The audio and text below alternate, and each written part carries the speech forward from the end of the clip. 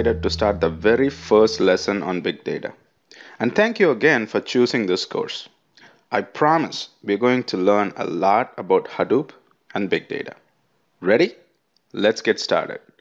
In this lesson, we're going to see what is big data and some examples of big data first. Then we'll see what are the problems that come with big data. We will then talk about what Hadoop can offer in terms of solutions to big data problems. And finally, we'll compare traditional solutions with Hadoop. Okay? If you ask me, tell me in one sentence what is big data? I would say big data is extremely huge volume of data. To that answer, the follow-up question you can ask is what is considered huge? 10 GB, 100 GB, or 100 terabyte? What is huge? There is no straight hard number that defines huge or big data.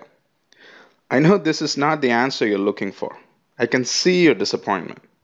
There are two reasons why there is no straightforward answer to this question. First, what is considered big or huge today in terms of data size or volume need not be considered as big a year from now. It is very much a moving target.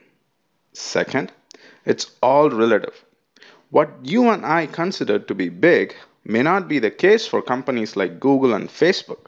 Hence, for those two reasons, it's very hard to put a number to define big data volume.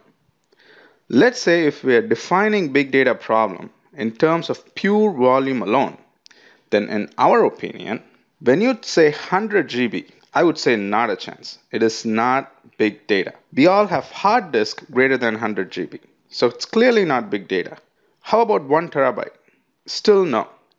Because a well-defined traditional database can handle 1 terabyte or even more without any issues. But what about 100 terabytes? Likely, some would claim 100 terabytes to be a big data problem and others might disagree. Again, it's all relative. What about 1000 terabyte? Now we are talking in scales of petabytes. I would say it's definitely big data. You have to understand volume of data is not the only factor to classify your data to be big data or not. So what are the factors should be considered? Let's say we work at a startup and we recently launched a very successful email service where users can log in to send and receive emails. Our email service is so good. Let's say it's even better than Gmail. In 3 months, we have 100,000 active users signed up and using our service.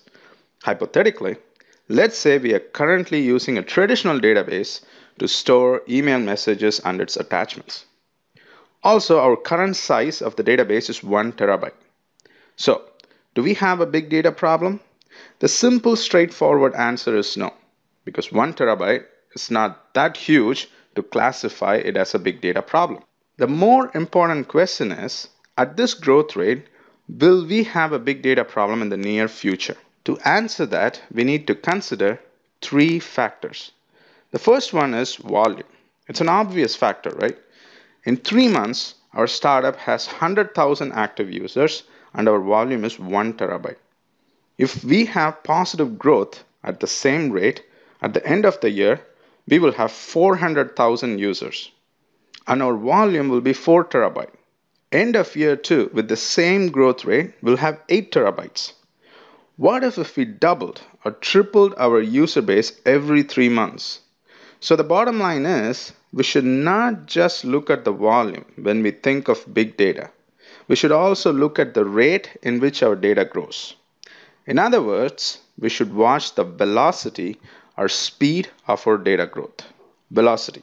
This is the next important factor to consider. Velocity tells you how fast your data is growing. If your data volume stays at 1 terabyte for a year, all you need is a good database. But if your growth rate is 1 terabyte every week, then you have to think about a scalable big data solution. Most of the time, volume and velocity is all you need to decide whether you have a big data problem or not. The next factor to consider is variety. Variety adds one more dimension. Our data in traditional databases are highly structured, that is rows and columns. But take, for instance, our hypothetical startup email service. It receives data in various formats, right? Text for the actual messages, images and videos as attachments. When you have data coming into our system in different formats and you have to process or analyze the data in different formats, traditional database systems are sure to fail. And when combined with high volume and velocity, you for sure have a big data problem. So whenever you're asking yourself whether I have a big data problem or not, take these three V's, volume, velocity, and variety, into consideration. This will guide you in understanding whether the problem you're facing now is a big data problem or not. This happens to big data consultants all the time. They will be called in by clients with data storage or performance issues and hope that a big data solution like Hadoop is going to solve their problem. And most of the time, their answers will fail in the volume and velocity tests. The volume will be in the higher gigabytes or low terabytes, and their growth rate is relatively low for the past 6 months and in the foreseeable future. Hence, their volume does not qualify as big data. And also, their data growth will be very low, and it fails the velocity test as well. What the client needs is to optimize the existing process and not a sophisticated big data solution. Now you know what is big data. And given a scenario, if someone comes up to you and asks whether their data problems can be solved by big data solutions, you know what are the factors to consider to make a sound decision. Volume, velocity, and variety. The three V's. Okay, so when we say big data, we are potentially talking about hundreds to thousands of terabytes. If you are new to big data space, you're probably wondering, is there really a use case? The answer is absolutely yes across all domains. You take any domain and you can see big data problems. Let's talk about science first. The Large Hadron Collider at CERN produces about 1 petabyte of data every second. That is right, 1 petabyte every second, mostly sensor data from their equipments. Their volume is so huge they don't even retain or store all the data they produce. NASA gathers about 1.73 gigabytes of data every hour about weather, geolocation data from their satellites, etc. Let's talk about the government. NSA, that is National Security Agency, is known for its controversial data collection programs. And guess how much NSA's data center at Utah can house in terms of volume? A yottabyte of data. That is 1 trillion terabytes of data. Pretty massive, isn't it? In March 2012, Obama's administration announced about $200 million in big data initiatives. So you can understand the significance behind big data and its analysis. Even though we cannot technically classify the next one under government, it's an interesting use case, so I included it anyway. Obama's second-term election campaign used big data analytics, which gave them a competitive edge to actually win the election. That's pretty powerful, isn't it? Next, let's talk about the private sector. With the advent of social media like Facebook, Twitter, LinkedIn, etc., there is no scarcity of data. eBay is known to have a 40 petabyte cluster and Facebook a 30 petabyte cluster. These numbers are probably much more now since the stats are a little old. Big data is not only produced and analyzed in social media companies, but also in retail space. It is most common in several major retail websites to capture clickstream data. For example, let's say you shop at Amazon.com.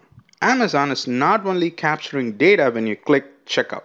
Your every click on their website is tracked to bring a personalized shopping experience. When Amazon shows you recommendations, big data analytics is at work behind the scenes.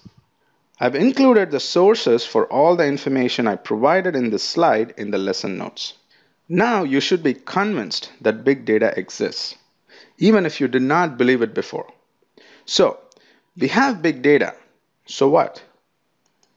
Big data comes with big problems. Let's talk about few problems you may run into. Since the data sets are huge, you need to find a way to store them as efficient as possible. I'm not just talking about efficiency in terms of storage space, but also efficiency in storing the dataset that is suitable for computation. Another problem you should worry about when you deal with big data set is about data loss due to corruption in data or due to hardware failure. And you need to have proper recovery strategies in place. The main purpose of storing data is to analyze them, right? How much time does it take to analyze and provide a solution to a problem using your big data is a $1,000,000 question.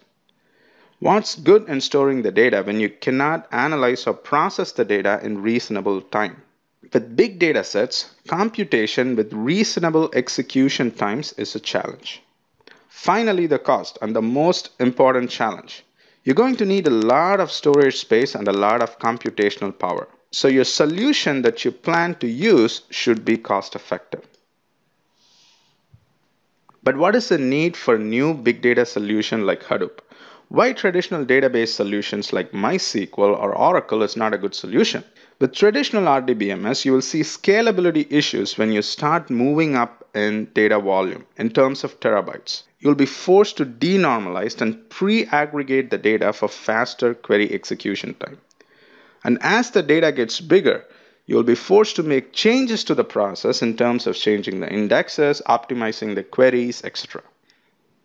If you worked with databases before, this will sound very familiar to you. Assuming your database is running with enough hardware resources, when you see a performance issue, still you have to make changes to the query itself or the way in which your data is accessed. There is no working around it. You cannot add more hardware resources or more computer nodes and distribute the problem to bring the computation time down. Meaning to say, database is not horizontally scalable. You cannot add more resources or more computation nodes and hope the execution time or the performance will improve. The second problem is databases are designed to process structured data. That is, when your data does not have a proper structure. In that case, a database will struggle. Furthermore, a database is not a good choice when you have variety of data. That is, data in several formats like text, images, videos, etc. Other challenge is a good enterprise-grade database solution can be quite expensive for relatively low volume of data. When you add hardware costs and platinum-grade storage costs, it's going to be quite expensive. Next, distributed computation solutions like grid computing are essentially many nodes operating on data parallelly, and hence does faster computation. But there are two challenges though. The first one is grid or high performance computing is good for compute intensive tasks with relatively low volume of data, but does not perform well when the data volume is huge. The second problem is grid computing requires a good experience with low level programming to implement, and hence it is not suitable for mainstream. So a good solution should, of course, handle huge volume of data. It should provide efficient storage, that is, ability to store data efficiently. Data loss is unavoidable. So the proposed solution should implement good recovery strategies. And the solution should be horizontally scalable as your data grows. Most importantly, it should be cost effective. And finally, minimize the learning curve. It should be easy for programmers and data analysts and non-programmers to work with the framework or the system. This is exactly what Hadoop offers. It can handle huge volume of data. It can store data efficiently in terms of both storage and computation. It has good recovery solution for data loss in place. It can horizontally scale, and that is very important. So as your data gets bigger, you can add more nodes and everything will work seamlessly. It's that simple. It is cost effective, meaning we don't need any specialized hardware to run Hadoop. And hence, it's great even for startups. Finally, it's easy to learn and implement. So, is Hadoop a replacement for database? The straight answer is no. There are things Hadoop is good at, and there are things that database is good at. Look at this slide. RDBMS work exceptionally well with volume in low terabytes, whereas with Hadoop, The volume we speak is in terms of petabytes. Hadoop can work with dynamic schema and can support files with many different formats, whereas in database, the schema is very strict and not so flexible and cannot handle multiple formats. Next important distinction is scaling. Database solutions can scale vertically, meaning you can add more resources to the existing solution. And to make any improvements, you have to improve the process itself, like tuning the queries, adding more indexes, etc. But it will not scale horizontally. That is, you cannot bring down the execution time, or you cannot improve performance of a query by simply adding more computers. That is, you cannot distribute the problem into many nodes. Finally, the cost. Your database solution can get expensive very quickly when you increase the volume of data you're trying to process, whereas Hadoop offers a cost-effective solution. Hadoop infrastructure is made up of commodity computers, meaning there is no need for specialized hardware. Commodity computers doesn't mean cheap computers. It is still enterprise-grade hardware, but relatively inexpensive as opposed to specialized equipment. It is important to know Hadoop is a batch processing system. It is not as interactive as a database. You cannot expect millisecond response times with Hadoop as you would expect in a database. With Hadoop, you write the file or dataset once and operate or analyze the data multiple times. Whereas with the database, you can read and write multiple times. But the gaps between Hadoop and RDBMS are closing in. Hadoop offers a cost-effective solution to big data problems. But Hadoop is not the only solution that is available in the market now. NoSQL databases like HBase and Cassandra bring a great deal of value in analyzing huge volume of data. And it's a great alternative for RDBMS. When I say huge volume of data, we are talking millions of columns. That's right, millions of columns and billions of rows. At this point, you should have a good idea of what is classified big data and what are the challenges with it. We also saw some of the offerings of Hadoop in comparison with traditional systems. In the Understanding Big Data Problem lesson, we'll dive deeper into how Hadoop actually proposed solutions to the big data problems that we discussed in this lesson.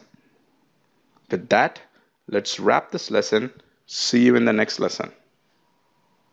The challenges or problems that come with big data sets.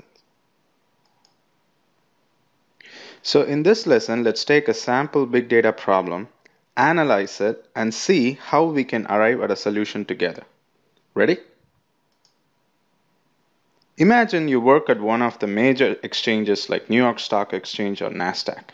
One morning, someone from your risk department stops by your desk and asks you to calculate the maximum closing price of every stock symbol that is ever traded in the exchange since inception. Also assume the size of the dataset you are given is 1 terabyte.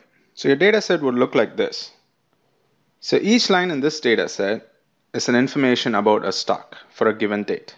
Immediately, the business user who gave this problem asks you for an ETA on when he can expect the results.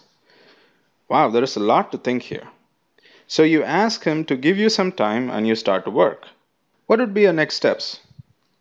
You have two things to figure out. The first one is storage and second one is computation. Let's talk about storage first. So your workstation has only 20 GB of free space, but the size of the data set is 1 terabyte. So you go to your storage team and ask them to copy the data set to a NAS server or even a SAN server. NAS stands for Network Attached Storage and SAN stands for Storage Area Network. So once the data set is copied, you ask them to give you the location of the data set. So a NAS or a SAN is connected to your network, so any computer with access to the network can access the data, providing if they have permission to see the data. So far, good. The data is stored and you have access to the data. Now you set out to solve the next problem, which is computation. You're a Java programmer, so you wrote an optimized Java program to parse the data set and perform the computation.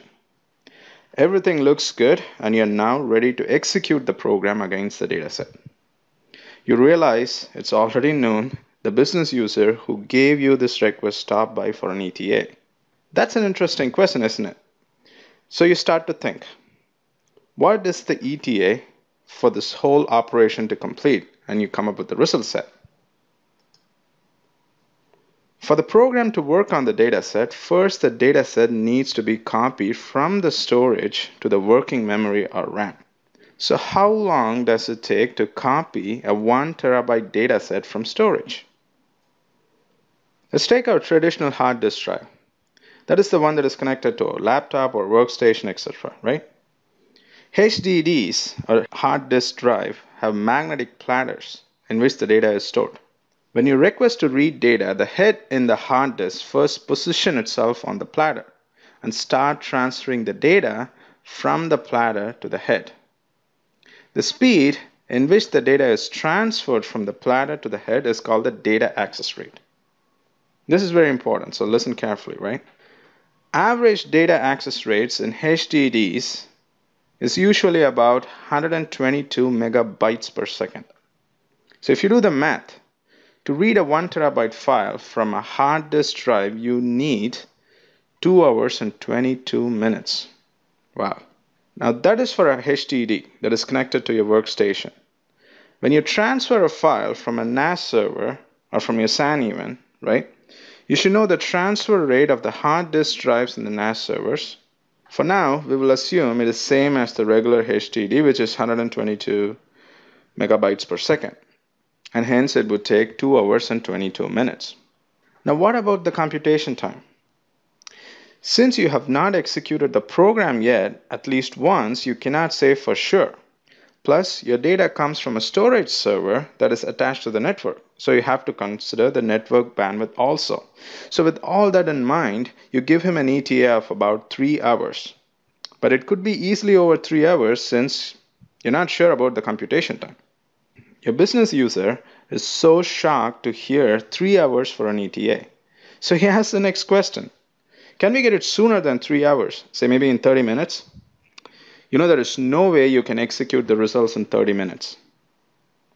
Of course, the business cannot wait for 3 hours, especially in finance where time is money, right? So let's work this problem together. How can we calculate the result in less than 30 minutes? Let's break this down. Majority of the time you spend in calculating the result set will be attributed to 2 tasks. First is transferring the data from storage or hard disk drive, which is about 2.5 hours. And the second task is the computation time, right? That is the time to perform the actual calculation by your program. Let's say it's going to take about 60 minutes. It could be more or it could be less. I have a crazy idea. What if we replace HDD by SSD? SSD stands for solid state drives. SSDs are very powerful alternative for HDD. SSD does not have magnetic platters or heads. They do not have any moving components and it's based on flash memory. So it is extremely fast. Sounds great. So why don't we use SSD in place of HDD? By doing that, we can significantly reduce the time it would take to read the data from the storage. But here's the problem. SSD comes with a price. They're usually 5 to 6 times in price than your regular HDD. Although the price continues to go down, given the data volume that we are talking about with respect to big data, it is not a viable option right now. So for now, we are stuck with hard disk drives. Let's talk about how we can reduce the computation time. Hypothetically, we think the program will take 60 minutes to complete. Also assume your program is already optimized for execution. So what can be done next? Any ideas? I have a crazy idea. How about dividing the 1 terabyte data set into 100 equal sized chunks or blocks and have 100 computers or 100 nodes do the computation parallelly? In theory, this means you cut the data access rate by a factor of 100 and also the computation time by a factor of 100. So with this idea, you can bring the data access time to less than 2 minutes and computation time in less than 1 minute.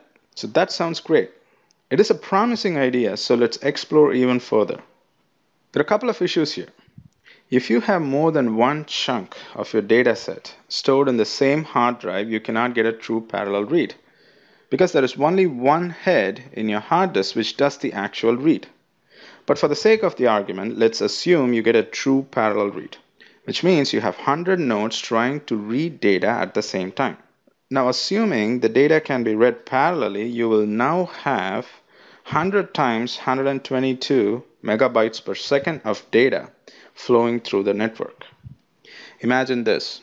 What would happen when each one of your family member at home starts to stream their favorite TV show or movie at the same time using a single internet connection at your home? It would result in a very poor streaming experience with a lot of buffering. No one in the family can enjoy their show, right? What you have essentially done is choked up your network. The download speed requested by each one of the devices combinedly exceeded the download speed offered by the internet connection, resulting in a poor service. This is exactly what will happen here when 100 nodes try to transfer the data over the network at the same time. So how can we solve this?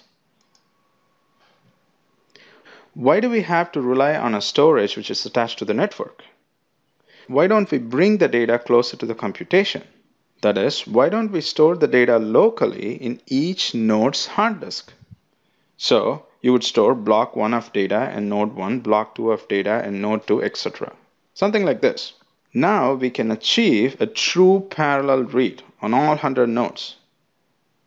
And also we have eliminated the network bandwidth issue. Perfect. That's a significant improvement to our design, right? Now let's talk about something which is very important. How many of you have suffered data loss due to a hard disk failure? I myself have suffered twice. It is not a fun situation, right? I'm sure most of you at least once faced a hard drive failure. So, how can you protect your data from hard disk failure or data corruption, etc.? Let's take an example. Let's say you have a photo of your loved ones and you treasure that picture. In your mind, there is no way you can lose that picture. How would you protect it? You would keep copies of your picture in different places, right? Maybe one in your personal laptop, one copy in Picasa, one copy in your external hard drive. You get the idea. So if your laptop crashes, you can still get that picture from Picasa or your external hard drive. So let's do this. Why don't we copy each block of data to 2 more nodes? In other words, we can replicate the block in 2 more nodes. So in total, we have 3 copies of each block. Take a look at this. Node 1 has block 1, 7, and 10. Node 2 has blocks 7, 11, and 42. Node 3 has blocks 1, 7, and 10. So if block 1 is unavailable in node 2 due to a hard disk failure or corruption in the block, it can be easily fetched from node 3. So this means that node 1, 2, and 3 must have access to one another. And they should be connected in a network, right? Conceptually, this is great, but there are some challenges implementing it. Let's think about this. How does node 1 knows that node 3 has block 1? And who decides block 7, for instance, should be stored in node 1, 2, and 3? First of all, who will break the 1 terabyte into 100 blocks? So as you can see, this solution doesn't look that easy, isn't it? And that's just the storage part of it. Computation brings other challenges. Node 1 can only compute the maximum close price from just block 1. Similarly, node 2 can only compute the maximum close price from block 2. This brings up a problem because, for example, data for stock GE can be in block 1 and can also be in block 2 and could also be on block 82, for instance, right? So you have to consolidate the result from all the nodes together to compute the final result. So who's going to coordinate all that? The solution we are proposing is distributed computing.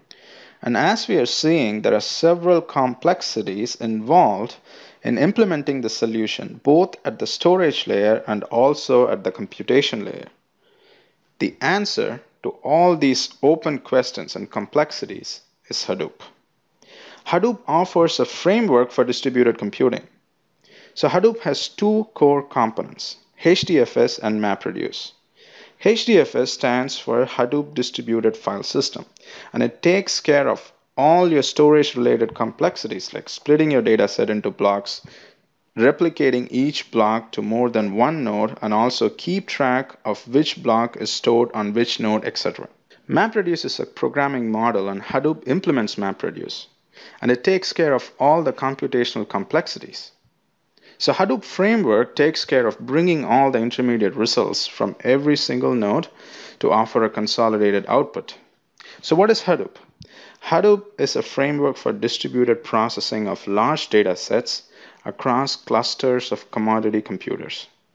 The last two words in the definition is what makes Hadoop even more special. Commodity computers. That means all the 100 nodes that we have in the cluster does not have to have any specialized hardware. They are enterprise-grade server nodes with a processor, hard disk, and RAM in each of them. That's it. There is nothing more special about them. But don't confuse commodity computers with cheap hardware. Commodity computers mean inexpensive hardware and not cheap hardware. Now you know what Hadoop is and how it can offer an efficient solution to your maximum close price problem against a 1 terabyte dataset. Now you can go back to the business and propose Hadoop to solve the problem and to achieve the execution time that your users are expecting. But if you propose a 100 node cluster to your business, expect to get some crazy looks. But that's the beauty of Hadoop. You don't need to have a 100 node cluster. We have seen successful Hadoop production environments from small 10 node cluster all the way to 100 to 1000 node cluster. You can simply even start with a 10 node cluster, and if you want to reduce the execution time even further, all you have to do is add more nodes to your cluster. That's simple. In other words, Hadoop will horizontally scale. So now you know what is Hadoop and conceptually how it solves the problem of big datasets. With that, let's wrap this lesson and move on to the next lesson. Hadoop. In this lesson, let's understand more about HDFS. More importantly, why there is a need for another file system like HDFS. Let me start this lesson by asking a question. Have you used any file system before? The answer has to be yes. Just the fact that you're using a laptop or your portable device to watch this lesson, you're using a file system indirectly behind the scenes. File system is an integral part of every operating system. It basically governs the storage in your hard disk. Take a look at this slide. Let's say I give a person a book and I give another person a pile of unordered papers from the same book, and I ask each of them to go to chapter 34. Who do you think will get to chapter 34 faster? The one with the book, right? Because he can simply go to the index, look for chapter 34, look up the page number, and go to the page. Whereas the one with the pile of papers has to go through the pile of papers, and if he is lucky, he might find chapter 34. Just like a well-organized book, a file system helps to navigate the data that is stored in your storage. Without the file system, the information stored in your hard disk will be one large body of data, where no way to tell where one piece of information stops and the next begins. Here are some of the major functions of a file system. File system controls how the data is stored and retrieved. Basically, when you read and write files to your hard disk, your request goes through a file system. Next, file system has the metadata about your files and folders. Metadata information like file name, size, owner, created, modified time, etc. File system also takes care of permissions and security. File system manages your storage space. So when you ask to write a file to hard disk, file system helps figure out where in the hard disk it should write the file. And it should write the file as efficient as possible. In the beginning of the lesson, we mentioned that the file system is an integral part of your operating system. So let's look at some of the popular file systems that are already out there. Okay. Although very old, the most legendary file system from Microsoft is FAT32. Maximum file size a FAT32 file system can support is 4 GB. So if you have a file which is 5 GB in size, you're out of luck with FAT32. And it has a 32 GB volume limit or a logical drive limit. So your drive can be of size 32 GB and not more with FAT32. The numbers listed in this slide are baseline numbers, okay? The size limits can be more or less based on the file system configuration. So, if you used Windows 95, 98 or Millennium version, you probably use FAT32. Next generation file system from Windows after FAT32 is NTFS, New Technology File System, and it supports 16 exabyte file and volume limit. 16 exabyte, that is a very huge number, right? Which is 1024 petabyte. So NTFS can clearly support huge volume of data. Starting Windows Server 2012, Windows introduced REFS, Resilient File System. I'm using Windows right now, so how do I know what is my file system? It's very simple to find out actually. Just go to My Computer and select a hard drive. There you go. The file system of my operating system is NTFS, which is shown at the very bottom. So that's how you find a file system in Windows. So going back to the slide, let's look at file systems from Mac. HFS, or Hierarchical File System, is a legacy file system from Mac. Apple started using HFS Plus from Mac OS 8.1 and above. For example, if you used iPod, you would have used HFS Plus. HFS Plus can also handle huge volume of data up to 8 exabyte in size. Next, let's go to Linux. ext is the most popular file system in Linux. ext3 is the third generation file system in use since 2001. Then came ext4. ext4 can support individual file sizes up to 16 terabyte and volumes up to 1 exabyte. Next comes XFS. XFS is created by Silicon Graphics and it can support up to 8 exabyte in file and volume limit. How can you look up your file system in Linux? Let's check it out.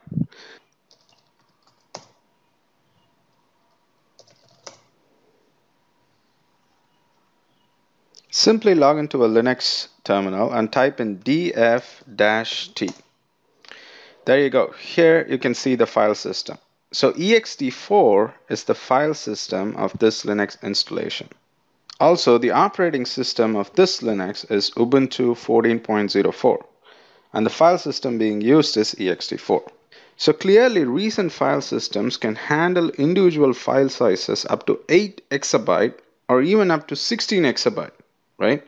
So clearly we have file systems where we can store big data sets. Then, what is the need for HDFS? Any guesses? No, seriously, take a guess. Let's recap what we learned from the understanding big data problem lesson. We saw that to support truly parallel computation, we had to divide the dataset into blocks and store them in different nodes.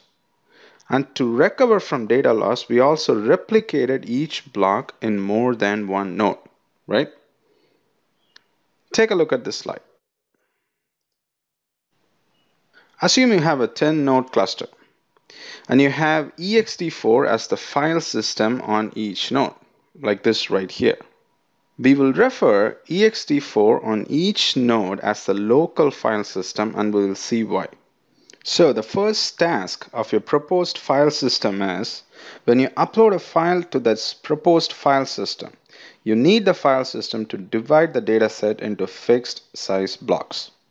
Although every file system has a concept of blocks, the concept of blocks in HDFS is very different when compared to the blocks in traditional file systems. We'll see the differences in another lesson.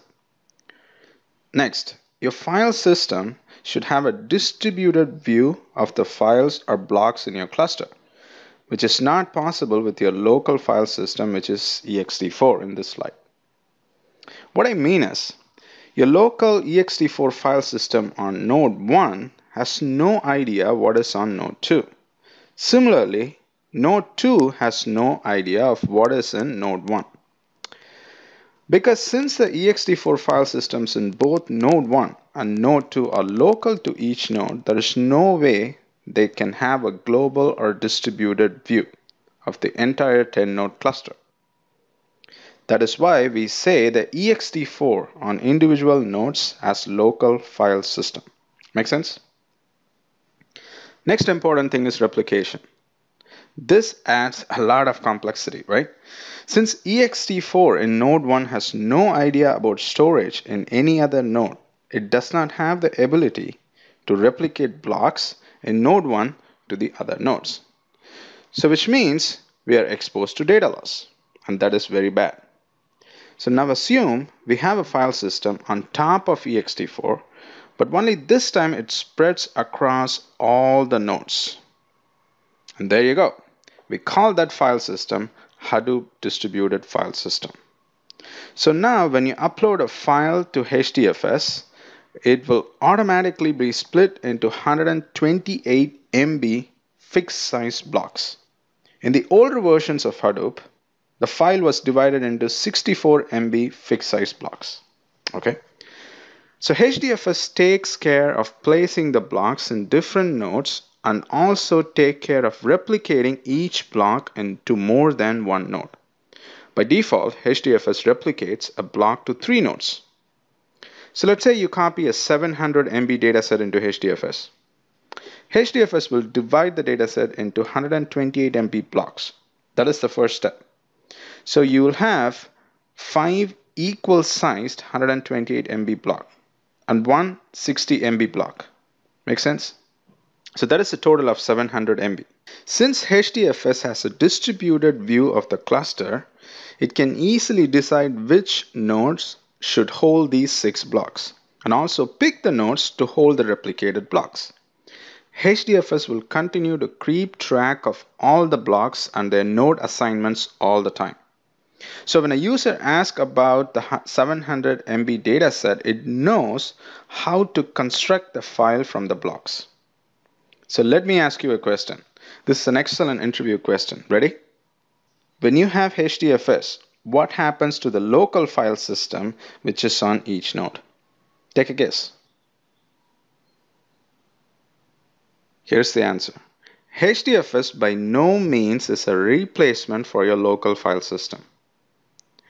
Your operating system still rely on the local file system. In fact, your operating system does not care about the presence of HDFS.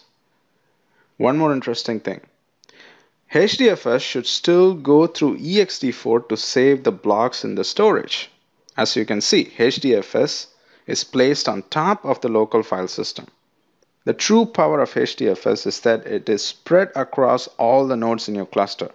And it has a distributed view of the cluster, and hence it knows how to construct the 700 MB dataset in our example from the underlying blocks.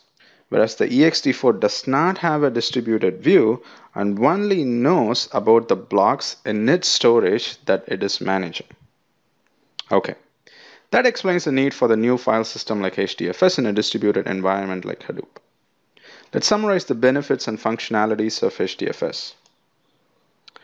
First of all, HDFS supports the concept of blocks. When you upload a file into HDFS, the file is divided into fixed size blocks to support distributed computation. And that is key for Hadoop. Also, HDFS keeps track of all the blocks in the cluster. Second, data failures or data corruption are inevitable in any big data environment, even in small environments, right? So HDFS maintains data integrity and help recover from data loss by replicating the blocks in more than one node. Third, HDFS supports scaling. That is, if you like to expand your cluster by adding more nodes, it's very easy to do with HDFS. The last one, you don't need any specialized hardware to run or operate HDFS. And this is very important because we are talking about potentially hundreds of nodes.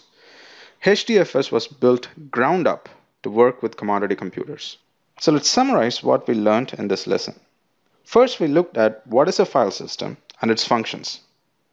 And we also looked at the major file systems that are available right now. Next, we talked about the need for a new distributed file system like HDFS and compared a local file system like ext4 with HDFS. And finally, we saw the benefits of HDFS. Okay, with that, let's wrap this lesson. See you in the next lesson.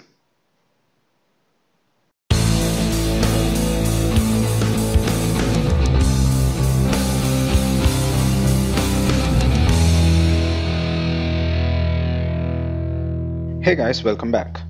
We have now got ourselves introduced about Hadoop. So it is time to try some HDFS commands.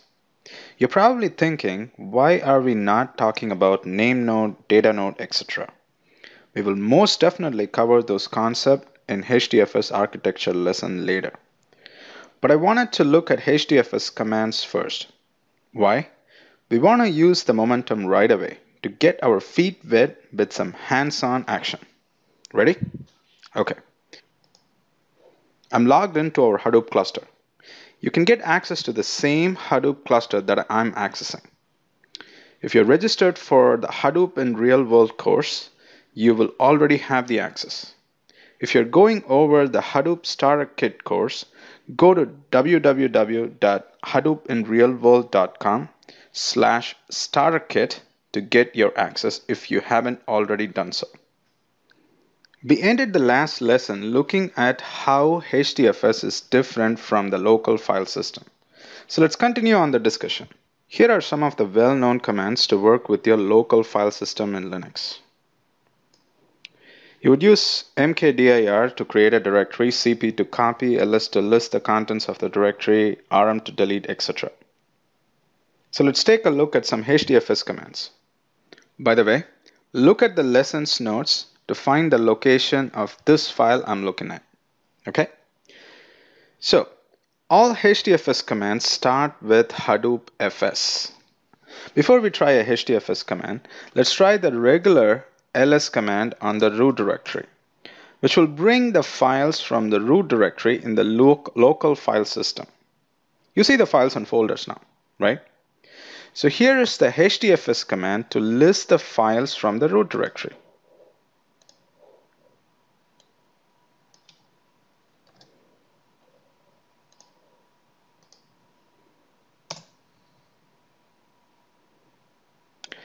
As you can see, the output of local file system listing, that is from the top right here, is different from what you see from the HDFS listing right here. That is expected. Why? Because HDFS has a global view of the files in your Hadoop cluster across all the nodes, whereas the local file system can only view or list the files available locally. So let's try the same commands on another node in the cluster and see how it looks.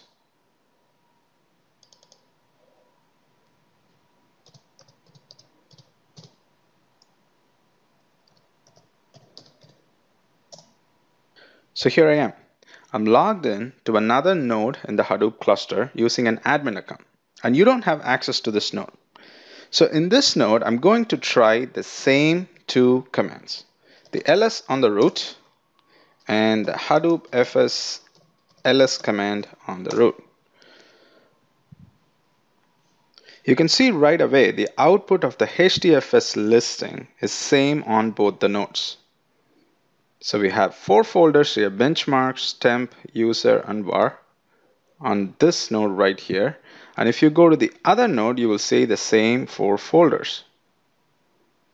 But if you look at the ls command on the local file system, the directory structure would be a lot different.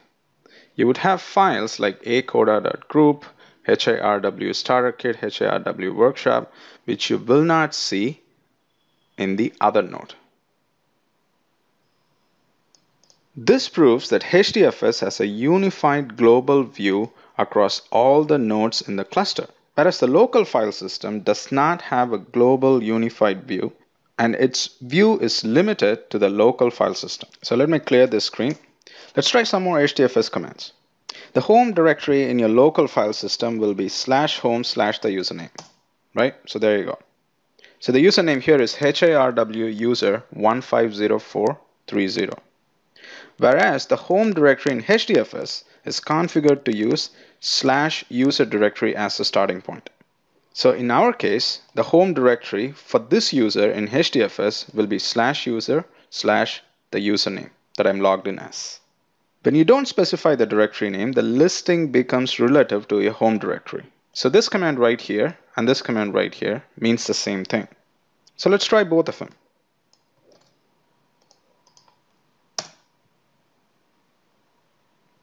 So we have two directories for this user. Let's try the absolute path. There you go. They point to the same exact location, right? Now let's try to create a directory named Hadoop-test1 in HDFS using the mkdir command.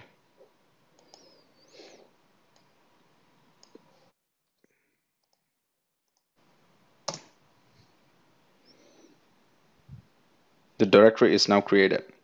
Let's do the listing and check out the directory. There you go. I see it. So we created our first directory in HDFS.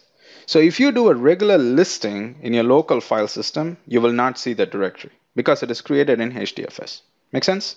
Okay. So it is very clear that the view and the content of HDFS will be different from the local file system. Now let's see how to copy files to and from HDFS. To copy files from the local file system to HDFS, use the copy from local command, like this right here. And to copy files from HDFS to the local file system, use the copy to local command. First, let's copy the file to HDFS using the copy from local. Copy from local takes two parameters. The first parameter is the source location of the file to be copied in the local file system. And the second parameter is the destination location in HDFS where the file will be copied. So let's try this. So with this command, I'm trying to copy a file in location hirw starterkit HDFS commands, this is the file name, to the folder in HDFS. So this file right here is in the local file system. I'm copying this file into a directory in HDFS. The file is now copied to HDFS. Let's make sure.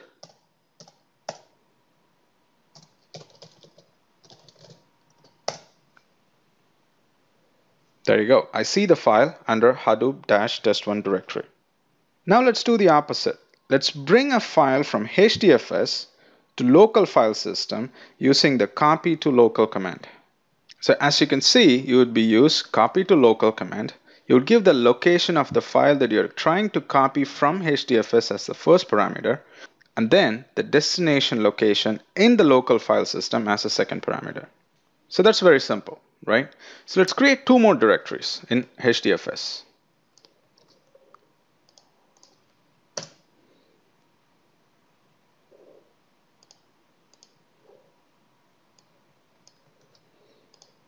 So I'm creating two directories, Hadoop test2 and Hadoop test3. The directories are now created. So now let's do a listing. So I have three directories now, test1, test2, and test3, right? I'm going to copy a file from one folder to another. These are very simple commands and easy to follow, right? In the first copy, I'm trying to copy a file from Hadoop test1 directory to test2 directory. So let's try that.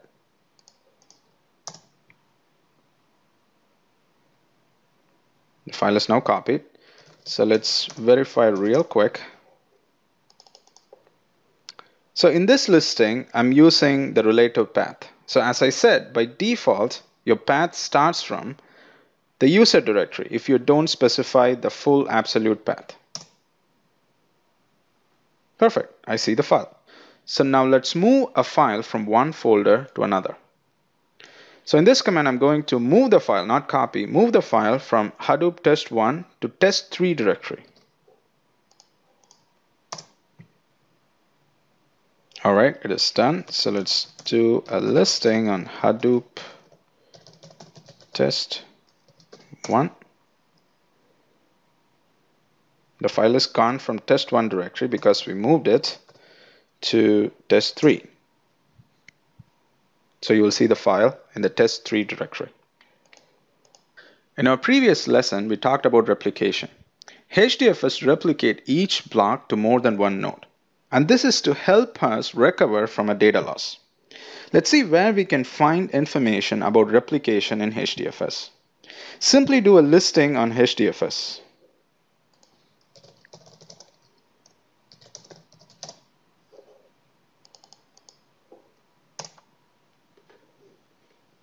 So currently I'm listing the file under the directory test3. So this number 3 that you see here is the replication factor of this file, meaning this file is divided into blocks and each block is replicated 3 times in the cluster. So the replication factor is set to 3 by default, but you can change the replication factor as you like using the dfs.replication property. So in this command, I'm going to copy a file under test.directory and I'm trying to create a new file with the copy. So while doing so, I'm also set the replication factor to 2. So this will override the default replication factor of 3. So let's try this.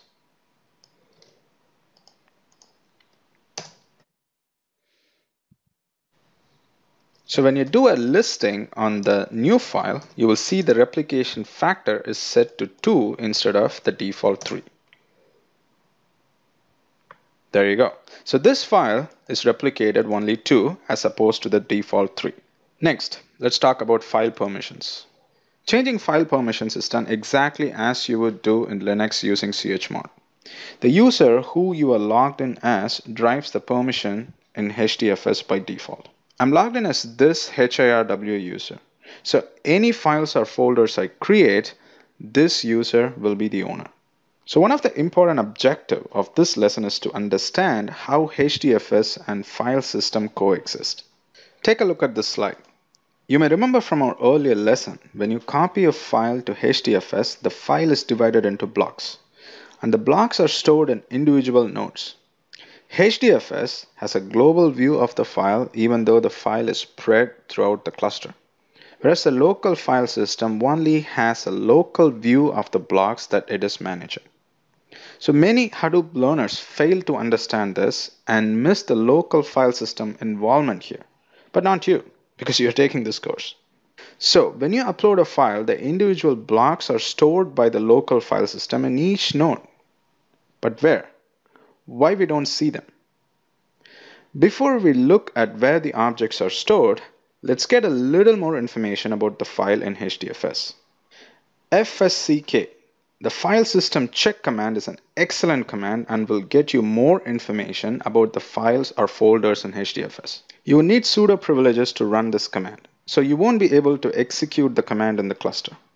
So let's say I want to get more information about this dataset right here, the ELP academic data review.json dataset. So what I'm going to do is I'm going to execute an fsck on this file right here. And I'm going to ask for information about the file, the blocks, and the location of the blocks. So let's try this command. So I'm going to log into a node with an account which has sudo permission. So let me clear this screen. So there you go. The data set is about 1 GB in size. So with a block size of 128 MB, it is divided into 8 blocks, as you can see here, 0 through 7. The replication factor of this file is 3, which you can also see right here. Here you can see that all blocks are replicated properly 3 times on 3 different nodes. Here are the IP address of each node. But if there are blocks which are not replicated 3 times, you can also find that information right here. Next important information you can find is the block name and the location. So here's the block name, and here are the 3 nodes that store this block. Next important information is the status of the file itself. So here you can find this file is healthy because it's fully replicated 3 times. So now we know information about the blocks, the information about the file itself. right? But where are these blocks physically stored? It is stored in the location defined in HDFS site.xml file. HDFS site.xml is an important file which lists the properties important to configure HDFS. This file is usually defined by a Hadoop administrator during cluster setup. In our cluster, you can find this file under etc hadoop conf directory.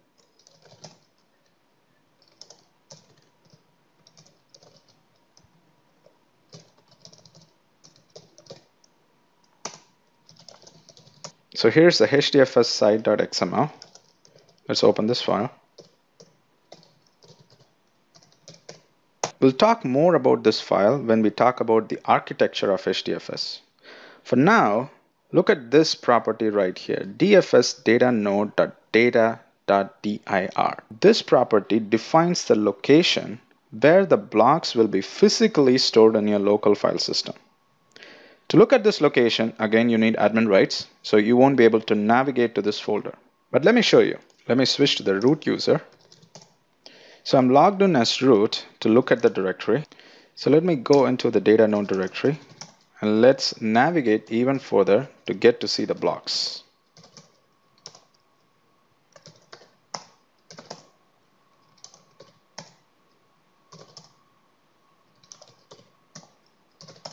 There you go. So these are individual blocks that are physically stored in your local file system. So when you upload a file into HDFS, HDFS takes the file, divides the file into blocks, and the blocks are physically stored right here.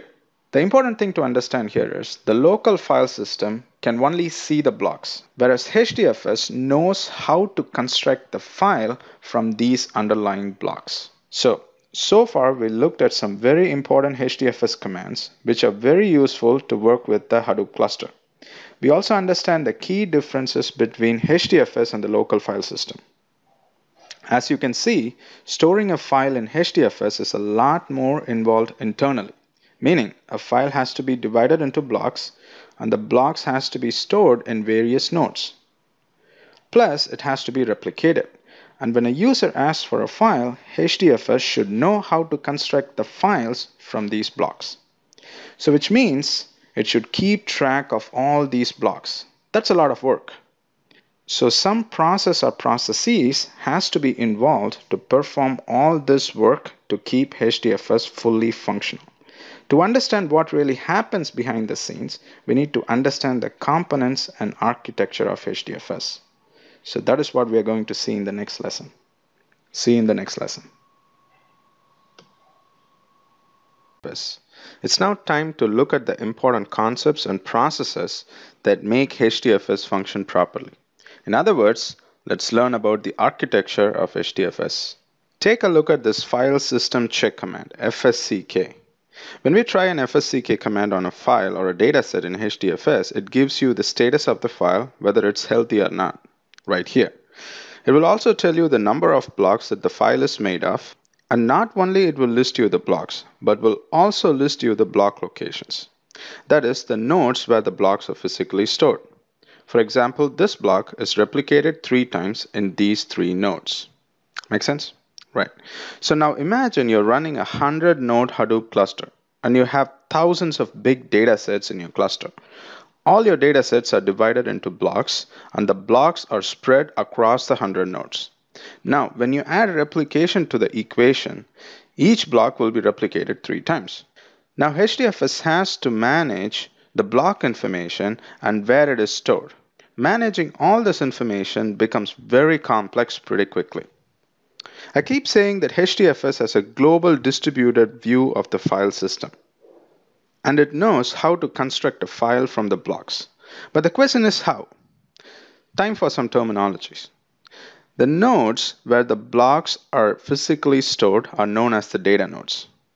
And they are named so because these nodes hold the actual data for the cluster. Each data node knows the list of blocks it is responsible for. For example, going back to the output of the fsck command, data node 172.31.45.217 knows that it is responsible for this highlighted block right here. And similarly, other data nodes knows that it's responsible for the blocks that they are trying to manage. Makes sense, right? But data node misses a key information. It does not know that block ABC and block XYZ belong to dataset 1, 2, 3, for instance, right? So also any given data node knows only about the block it is responsible for and does not care to know about the other blocks in other data nodes. Well, this is a problem for us as users, right?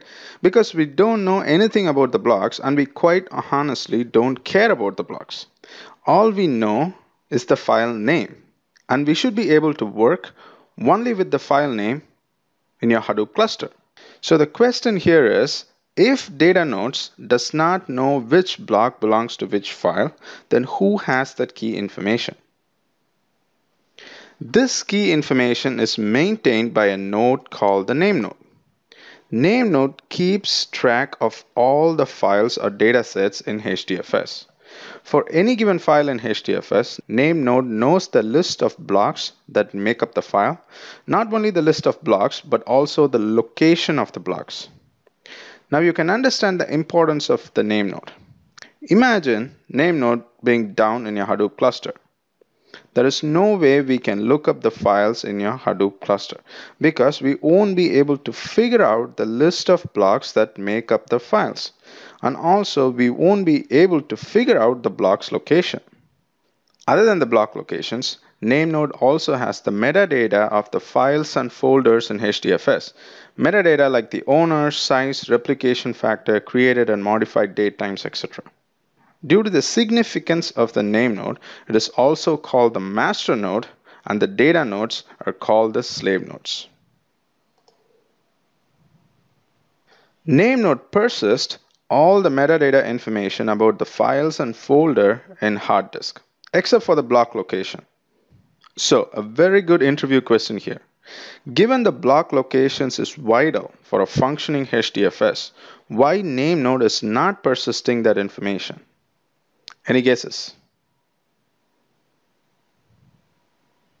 Because data nodes have that information. Remember, each data node knows the list of blocks it is responsible for. What it doesn't know, that block X belongs to file ABC. Data nodes and name nodes are in constant communication with each other. So when a name node starts up, the data nodes will try to connect with the name node and broadcast the list of blocks that each data node is responsible for. Name node will hold the block locations in memory and never persist the information in hard disk. Because in a busy cluster, HDFS is constantly changing with new data files coming into the cluster. If name node has to persist every changes to the block by writing the information to a hard disk, it would be a bottleneck. And hence, with performance reasons in mind, the name node hold the block locations in memory, so that it can give a faster response to the clients. So for this reason, you can imagine name node as a powerful node in the cluster in terms of capacity. Now, we know there are two types of nodes in the cluster, name node and data node. We also understand the importance of name node. Name node failure is clearly not an option, but failures in any computer environment is inevitable, and we need to be prepared for that. So when a name node fails, there are recovery strategies, for example, having a secondary name node, and also you can have different cluster configuration like an active standby setup or HDFS federation, which we'll see in advanced architecture chapter. So now you know that for HDFS to function properly, the data nodes and the name node should be in constant communication. So how does the data nodes know the location of the name node? Hadoop has a set of configuration files. In our cluster, the configuration files are under etc hadoop/conf. First, let's look at core site.xml. So let's open that file. This file has a very important property, fs.defaultfs. In this property, we specify the location of the name node. So the name node for this cluster runs on IP 172.3145216. There are few other properties in this file for different purposes and may not be HDFS specific. This file is made available to all nodes in the cluster. So any node can look up this property and know the location of the name node. Next important property file is HDFS site.xml. So let's open that file. This file lists all the properties that are specific to HDFS. For example, dfs.nameNode.nameDirectory specifies the location in the local file system where nameNode can store its files, whereas dfs.datanode.data specifies the location in the local file system where datanode can store its files and physical blocks. Next property is the HTTP address of the name node, which is specified by the property dfs.nameNode.http address. So simply copy the value of this property, which is this location right here, and put it in your browser. And you can reach the name node and get details about HDFS. There is another property which you don't see here, which is dfs.replication, which specifies the replication factor of the cluster. That is how many times a block will be replicated in the cluster. The default value for the property is 3. So when you don't see a property in the configuration files, Hadoop substitutes the default value for that property. So in our cluster, the replication factor is 3, since it is the default value. Hadoop is highly configurable, so you can find the list of all available properties in Hadoop's website. And I have included the URL in the lesson notes. As we progress in the course, I'll list all the key properties that you need to know. Next, we have two more important files, master and slaves file. Master's file specifies the name of the nodes where the secondary name node will be started. Slaves file will contain the list of all the data nodes. In our cluster, the slaves file does not have the list of all the data nodes because we started the data node using a script individually on each node. The other property files that you see here are related to other services in the cluster like yarn, etc. Now, if you go to the web URL that we got from the HTTP address, you can find more information about the nodes running in your cluster. You can see the capacity of the cluster. We have 3 live nodes in this cluster and 0 dead nodes, which is good. The location of the name node directory in the local file system right here. You can also list the data nodes too by clicking here. So we have 3 data nodes in our cluster. Under utilities, you can actually browse HDFS and you can also look at the logs. Now you know the configuration details of the cluster. It's time to understand the hardware configuration of the nodes in your Hadoop cluster. The hardware configuration varies from environment to environment and highly dependent on the usage of the cluster. CPU, RAM, and hard disk are the 3 primary elements that make up a node, right? The numbers listed here are just examples and will vary from cluster to cluster. In this example, both name node and data node have 2 quad-core processors each. That's powerful. The important difference between the name node and data node is the memory and the hard disk. The name node is usually high on memory when compared to the data node because it holds a lot of data like block locations in memory. Whereas the data node is high on hard disk space because it has to store the actual data set. Makes sense, right? Finally, all the nodes must be connected in a high-speed network for efficient processing. In this example, we have listed the network as 10 gigabit Ethernet. Now we have an idea about the hardware configuration. Let's get ourselves familiarized with some jargons. What is a rack and what is a cluster? A rack is a group of nodes connected in a network, and a cluster is a group of racks connected in a network. So all your nodes in the clusters are connected. Next, what is a data center? A data center is a physical location where a cluster is housed. Some years back, data centers used to be dark and ugly, but these days data centers are state of the art. Here is the inside of Facebook's data center located in Oregon. Beautiful, isn't it? And here is the inside of Yahoo's data center. Neat and well organized. And here's the outside of Facebook's data center. We learned a lot in this lesson, so let's summarize. We talked about the functionalities of the name node and the data nodes. We looked at HDFS specific configuration properties and also hardware configuration for both name node and data nodes. Finally, we saw that a cluster is made up of racks, and racks are made up of individual nodes connected in a network. So with that, let's wrap this lesson. See you in the next lesson. The governor of California comes up to you and make you the head of Census Bureau for the state of California. And you are tasked with finding the population of all cities in California. You have all the resources you want, but you have only 4 months to finish the task. Think about this for a second. How would you proceed with this task? Remember, you can have all the resources you want. What would be your process? Calculating the population of all cities for a big state like California is not an easy task for any one person, right? So the sensible thing to do is to divide the state by city and make individuals in charge of each city to calculate the population of each city he is in charge of.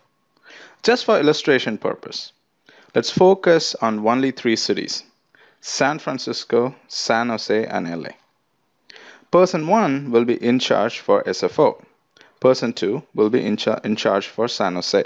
And person 3 will be in charge of LA. Okay, so far so good, right? You have divided the California state into cities, and each city is assigned to a person. And he is responsible for finding the population of the assigned city.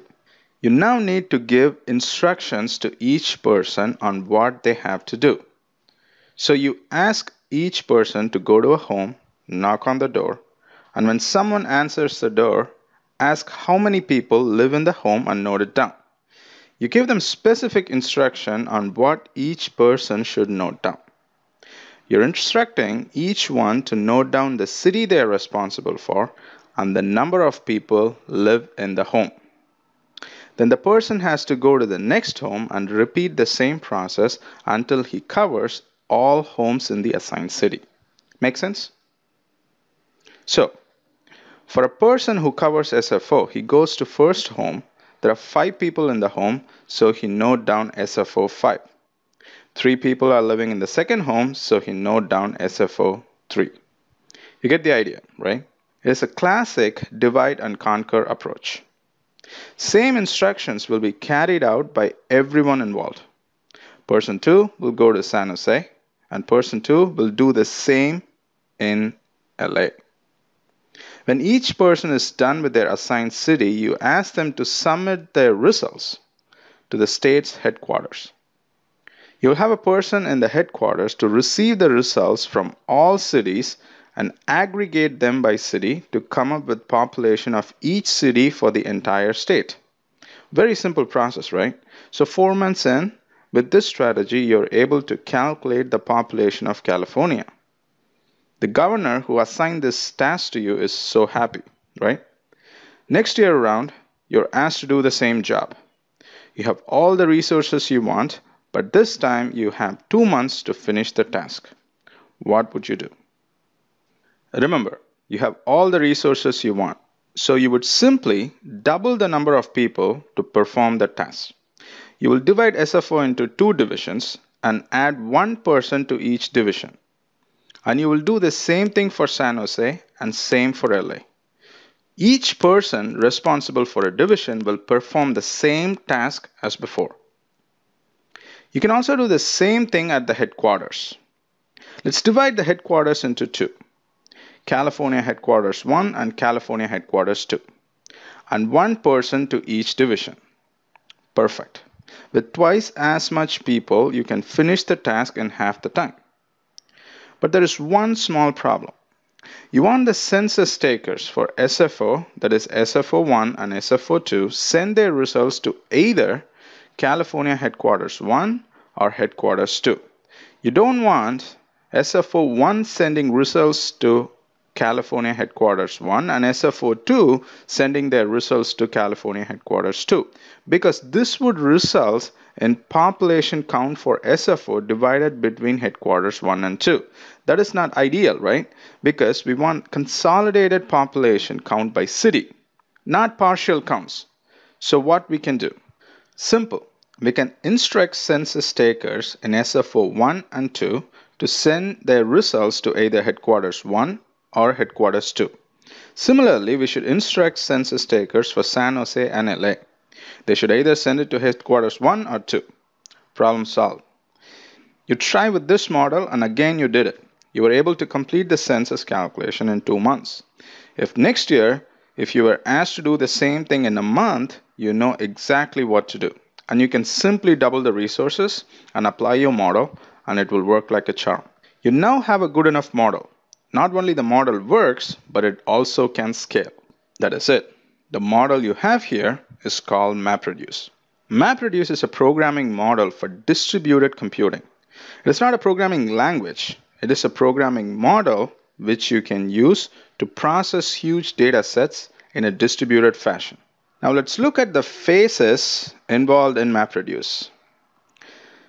The phase where individuals collect the population of their assigned city or part of the city is called the map phase. The individual person involved in the actual calculation is called the mapper. And the city or the part of the city he is working with is known as the input split. The output from each mapper is a key value pair. As you can see, the key is SFO, the value is 5. Or the key is San Jose, the value is 2. The phase where you aggregate the intermediate results from each city or mappers in the headquarters is called the reduce phase. And the individuals who work in the headquarters are known as the reducers because they reduce or consolidate the output from many different mappers. Each reducer will produce a result set. The phase in which the values from the different mappers are copied or transferred to reducers is known as the shuffle phase. The shuffle phase comes in between map and the reduce phase. So, the map phase, shuffle phase, and reduce phase are the 3 phases of MapReduce. We'll look closer into each phase in the next lesson, where we'll talk more about entities like combiner, partitioner, etc. Okay, so let's summarize what we learned about MapReduce. MapReduce is a distributed programming model for processing large data sets. So this concept was conceived at Google, and Hadoop's adapt this programming model. It can be implemented in any programming language, and Hadoop supports a lot of programming language to write MapReduce programs. You can write a MapReduce program in Scala, Python, C++, and of course Java. MapReduce is not a programming language. It is a programming model. So always keep that in mind. Of course, Hadoop implements MapReduce. So the MapReduce system in Hadoop manages the communications, data transfer, parallel execution across the distributed servers or nodes. So in this lesson, you got introduced to the concept of MapReduce, and you also know the phases involved in MapReduce. So in our next lesson, we'll go over each phases in detail. And then we'll try to write a MapReduce program in Java. One step at a time, okay? With that, let's wrap this lesson. See you in the next lesson. Back. In the last lesson, we looked at the concept of MapReduce, and we also talked about the different phases in MapReduce. In this lesson, we'll take a real example and we'll walk through the process involved in each phase of MapReduce. Here's a problem we'd like to solve today. We have a data set with information about several fictitious stock symbols. In each line in the data set, we have information about a stock symbol for a day. Information like the opening price, closing price, high, low, volume, etc. So here is the data set. So let's pick a line here. So this is going to be our record.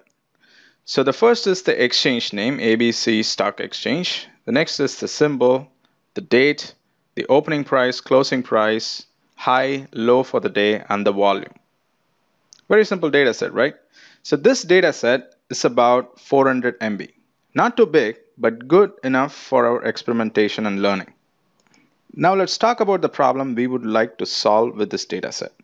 For every stock symbol in the dataset, we would like to find out its maximum closing price across several days. Simple use case, right? So now think about this problem for a second. Forget about MapReduce and Hadoop. How would you go about to solving this problem? Just think about the algorithm. Ready? Let's look at the algorithm. We'll read a line, get the symbol and closing price from the line. Then we need to check if the closing price is greater than the closing price we have for that symbol. If not, go to the next line. If the closing price is greater than the closing price that you already have for that symbol, save the closing price as the maximum closing price for that symbol and move on to the next record in the dataset. If you reach the end of the file, very simple, print the results. Now the problem with this approach is that there is no parallelization. So if you have a huge data set, you will have extremely long computation time, which is not ideal. Now let's see how we have worked out the same problem in the MapReduce world. From the last lesson, we got introduced to the phases of MapReduce. So we'll take this problem and go over each phase and see the technical details involved in the map phase, reduce phase, and shuffle phase. Let's first talk about the map phase. The central idea behind MapReduce is distributed processing. So the first thing is to divide the dataset into chunks. And you have separate process working on each chunk of data. Let's assign some technical jargons now. The chunks are called input splits and the process working on the chunks are called mappers. Each mapper would process a record at a time. And each mapper would execute the same set of code on every single record. The output of the mapper would be a key value pair. First, what is an input split? How many of you think input split is same as the block? Input split is not same as the block. A block is a hard division of data at the block size. So if the block size in your cluster is 128 MB, each block for the data set will be 128 MB, except for the last block, which could be less than the block size if the file size is not entirely divisible by the block size. Make sense? Since a block is a hard cut at the block size, a block can end even before a record ends. Let's look at this in detail. Consider this. In our example here, we have 4 records in our dataset and each record is 100 MB. And the block size of our cluster is 128 MB. So the first record will perfectly fit in the block, no problem, since the record size is 100 MB, is well within the block size, which is 128 MB. However, the second record cannot fit in the block. So the record number 2 will start in block 1 and will end in block 2. If you assign a mapper to block 1, in this case, the mapper cannot process record 2 because block 1 does not have the complete record 2. This is exactly the problem input split solves. In this case, input split 1 will have both record 1 and record 2.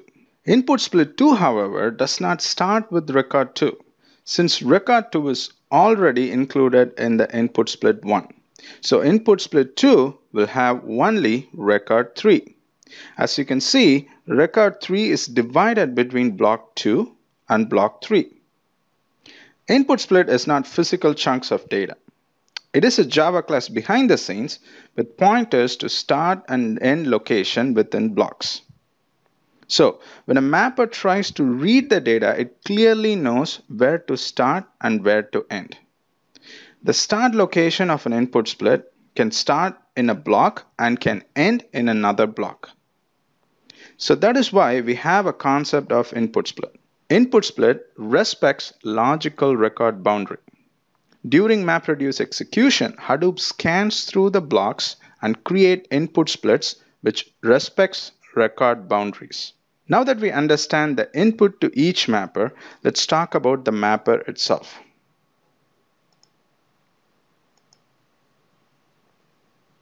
A mapper in Hadoop can be written in many different programming languages. It can be written in C++, Python, Scala, and of course Java. So in our case, we'll look at Java. So a mapper is a Java program in our case, which is invoked by the Hadoop framework once per every record in the input split. So if you have 100 records in your input split, the mapper processing the split will be executed 100 times. Now I have a question for you. How many mappers do you think Hadoop will create to process a dataset? Ready with an answer? The number of mappers is entirely dependent on the number of input splits. If there are 10 input splits, there will be 10 mappers. If there are 100 input splits, there will be 100 mappers. So a mapper is invoked for every single record in the input split. And then what? The output of the mapper should be a key value pair. In our sample stock dataset, every line is a record for us. And we need to parse the record to get the stock symbol and the closing price. So the stock symbol and the closing price becomes the output from each execution of the mapper. The symbol is going to be the key, and the closing price is going to be the value in your key value pair. But how do you decide what should be the key and what should be the value in your key value pair? Let's look at the reduce phase. That will give us an answer. The reducers work on the output of the mappers. The output of individual mappers are grouped by the key, in our case the stock symbol, and passed to the reducer. Reduce will receive a key and a list of values for that key for input.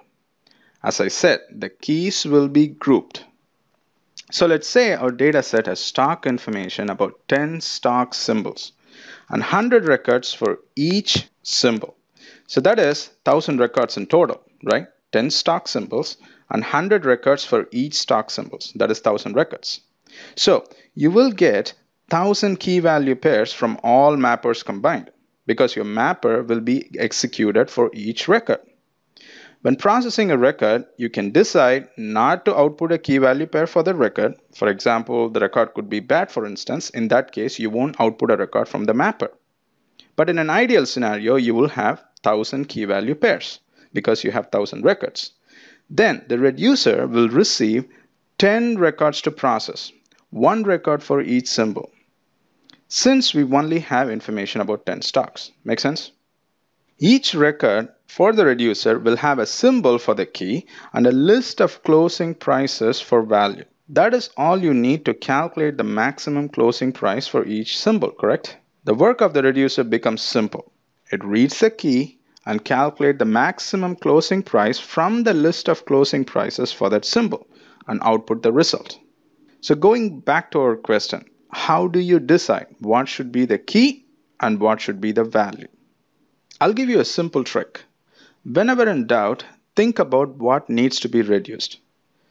In our example, we know if the reducer has the stock symbol and the list of closing prices for a given stock symbol, we can arrive at the maximum closing price. Also, we want the reducer to be called once per symbol. That is why we made symbol as the key in mapper's output and closing price as the value. One more question.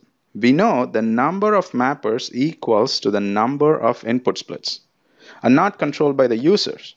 What about the number of reducers? The number of reducers can be set by the user. You can even have a MapReduce job with no reducers. Let's say your data set is divided into 100 splits, which means 100 mappers, right? Now you have only one reducer to process all the output from 100 mappers. In some cases, it might be okay, but you might run into performance bottleneck at the reduce phase because you're trying to reduce output from 100 mappers in one reducer. So if you're dealing with large amount of data in the reduce phase, it is advisable to have more than one reducer. In this slide here, we have multiple reducers. Now you have a good idea about the reduce phase. Now let's look at how the output of the individual mappers got grouped by symbols and reached the reducer. The magic happens in the shuffle phase. Shuffle phase is also a key component in MapReduce. The process in which the map output is transferred to the reducers is known as a shuffle. Let's walk through the shuffle phase in detail. Let's say in our MapReduce job, we decided to use 3 reducers. Let's say you have data for Apple in the stock dataset. And we have 10 input splits to process, which means we will need 10 mappers. We can have records for Apple in more than one input split, right? Let's say the records for Apple is spread out in all the 10 input splits.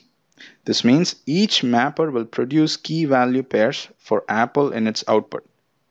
When you have more than one reducer, you don't want the key value pairs for Apple to be spread out between the 3 reducers.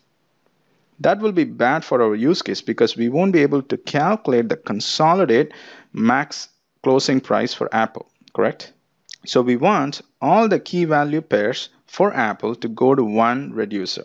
In other words, we want each key or symbol in our case to be assigned to a reducer and stick with it. In the map phase, each key is assigned to a partition. So if you have 3 reducers, you will have 3 partitions. And each key is assigned to a partition by a class called partitioner.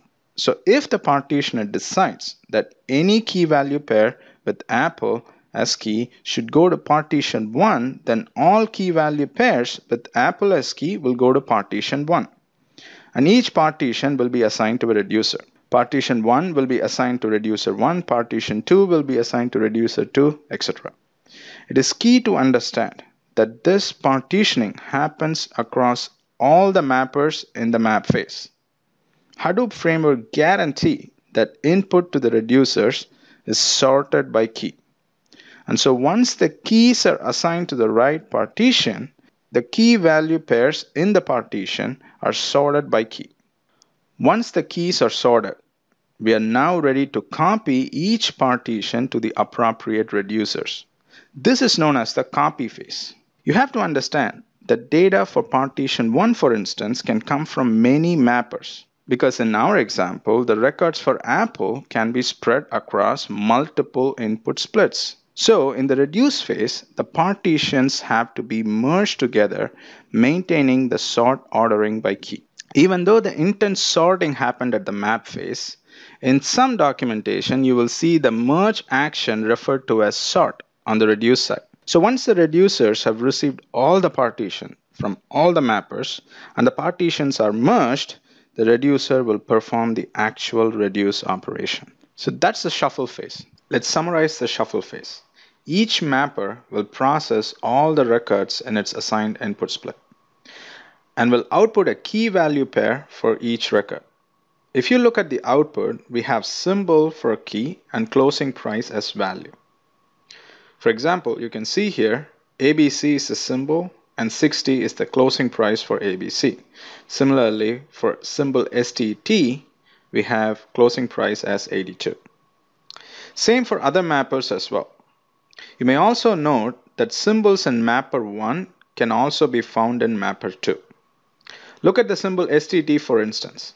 You have STT in mapper 1 and you can also see STT in mapper 2. Then in the shuffle phase, within each mapper, the key value pairs will be assigned to a partition. Within each partition, the key value pairs will be sorted by key. As you can see in the slide, the output key value pairs are nicely sorted by key in each mapper. Then the key value pairs from each mapper will be copied over to the reduce phase, to the appropriate reducers. At each reducer, the key value pairs coming from different mappers will be merged, maintaining the sort order. There are 2 things to note in the slide. First, the symbols are unique to each reducer, meaning even though records from symbol were widespread across multiple mappers, they were sent to one reducer. Take a look at symbol ABC for instance. ABC was found in mapper 1 and ABC was also found in mapper 2. But key value pairs for symbol ABC is sent to only one reducer. In this case, reducer number 1. Similarly, you can find key value pairs for symbol STT in mapper and also in mapper 2. But But the key value pairs for STT is sent to only one reducer, in this case reducer number 2. Once the key value pairs are copied and merged, the job for reducer is very simple. Reducer 1 will run 3 times, one for each symbol, and reducer 2 will run 2 times, once for each symbol. Each run will print the symbol and its maximum closing price. That's the end-to-end process in MapReduce. We could also have an optional combiner at the map face. Combiners can be used to reduce the amount of data that is sent to the reduce phase. In our example, there is no reason to send all the closing prices for each symbol from each mapper. For example, in mapper 1, we have 3 records for symbol ABC. One record with closing price 60, one record with closing price 50, and one record with closing price 111. Since we are calculating the maximum closing price, we don't have to send the key value pairs with closing price 50 and 60 because they are less than the closing price 111. So all we need to do here is we need to send the key value pair with closing price 111 for symbol ABC from mapper 1 to the reducer. If you think about it, combiner is like a mini reducer that runs at the map face. Combiners can be very helpful to reduce the load on the reduce side, since you're reducing the amount of data that are being sent to the reducers, thereby increasing performance. Combiners are optional. I have a question. Think about this. Can you use a combiner in all scenarios? We will save that question for another lesson. So to summarize, in this lesson, we talked about the internals of map, shuffle, and reduce phases. And finally, we looked at the benefit of using a combiner. With that, let's wrap this lesson. See you in the next lesson. From our stock data set. Here is the game plan. We're going to write 3 programs: mapper, reducer, and driver program. We know what a mapper and a reducer is, but what is a driver program? So let's start with that. I have the project created in Eclipse already. So this project, Maximum Close Price, is a Mavenized project. So I have all my dependency jars in pom.xml. So in the pom.xml, as you can see here, I have included all the needed Hadoop jars. So you can see all the Hadoop jars are included by Maven into your project. So you don't have to worry about the dependencies. This is a typical Java project, so there is nothing special about it. Okay. Open the source folder. I have 2 packages, com hirw max close price and com hirw max close price.test. So under the first package, I have 3 programs. One is the mapper, max close price mapper.java. The second one is the reducer, max close price reducer.java. And the third one is the driver program, which we are going to see now. All right, so let's open the program. Here you go. A driver program will bring all the needed information together to submit a MapReduce job. So what is the information you need to submit a MapReduce job? The first thing is, to submit any MapReduce job, you need to know the input location, that is the location of your input data set, the output location where the MapReduce job should output the result set. You should also provide the mapper that should be executed. You should also provide the reducer that needs to be executed, if there is any, right? So let's go one by one. Job object refers to a MapReduce job. Instantiate a new object and give a name to the job. When we run this job on a Hadoop cluster, we'll package the code into a jar, which we'll see in a bit. And Hadoop will distribute the jar across all nodes in the cluster.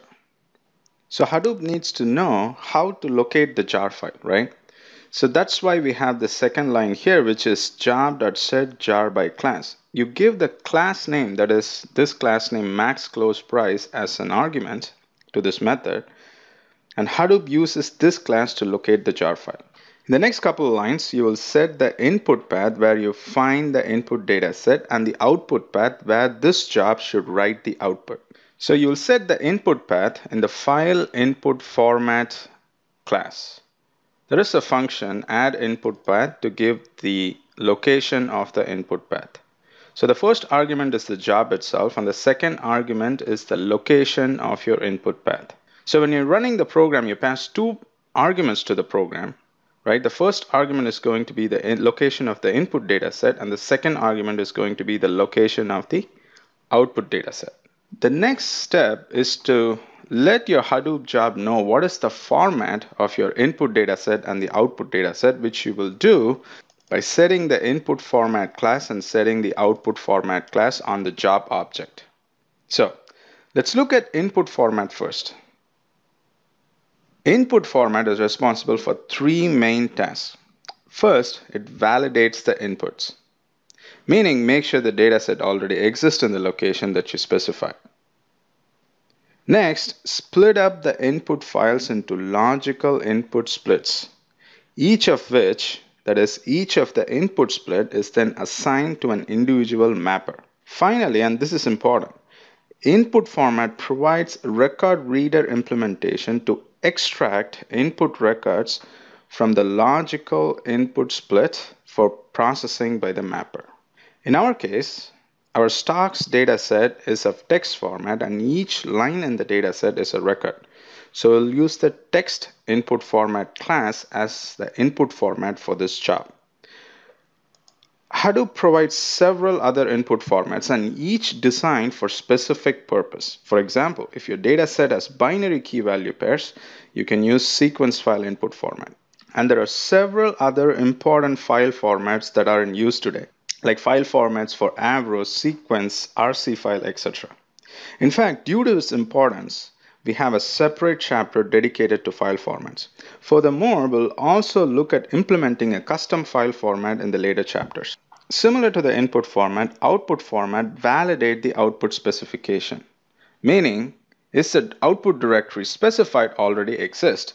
If it already exists, it will throw you an error, because when you run a MapReduce job, Hadoop doesn't want to by mistake overwrite the existing output directory or any other directory.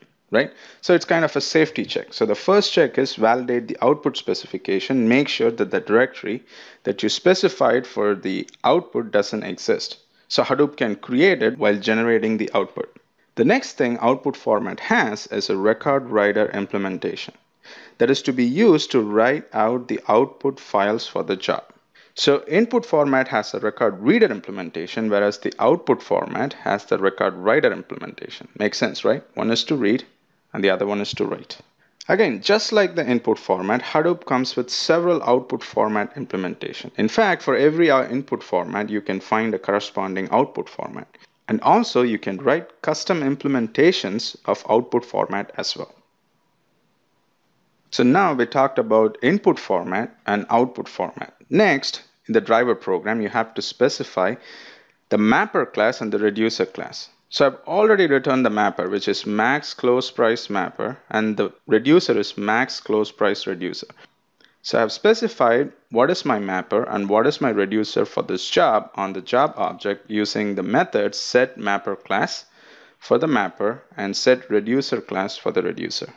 You also need to set the output key value types for both your mapper and reducer. The output key from your mapper and the output key from your reducer, in this case or for this program, is of type text. And the value in your key value pair, that is the output value from the mapper and from the reducer, is of type float writable. These types certainly look new, doesn't it? Yes, they are. There are writable wrappers in Hadoop for all major Java primitive types. For example, the writable implementation for int is int writable. For float is float writable. For boolean is boolean writable. And for string it is text. But why new data types when we already have well-defined data types in Java? Writables are used whenever there is a need to transfer data between tasks. That is, when the data is given as input and output to and from mappers. Also, when the data is given as input and output to and from the reducers. As you know, Hadoop is a distributed computing framework, which means you will have mappers and reducers distributed in many different nodes. And this means you will have a lot of data being transferred between nodes. So when there is a need to transfer data over the network between the nodes, the object must be turned into a byte stream. And this process is known as serialization in Java. As you can imagine, Hadoop is designed to process millions and billions of records. So there is a need to transfer a lot of data over the network. And hence, serialization should be compact, fast, and effective. Make sense? But the authors of Hadoop felt that Java's out-of-the-box serialization was not that effective in terms of speed and size. Here are a couple of reasons why they felt so. You see, Java serialization writes the class name of each object which is being serialized to the byte stream. This is to know the object's type so that we will be able to deserialize the object from the byte stream later, right? So, and every subsequent instance of the class should have the reference to the first occurrence of the class name. So as you can see in the slide, we have three instances of employee object, employee 1, 2, and 3. And the first instance clearly has the name of the class. The second and the third instance refer to the same name. So it must have reference handle to the name. This reference results in two problems. The first one is the space, and hence it cannot be compact because it is adding more space.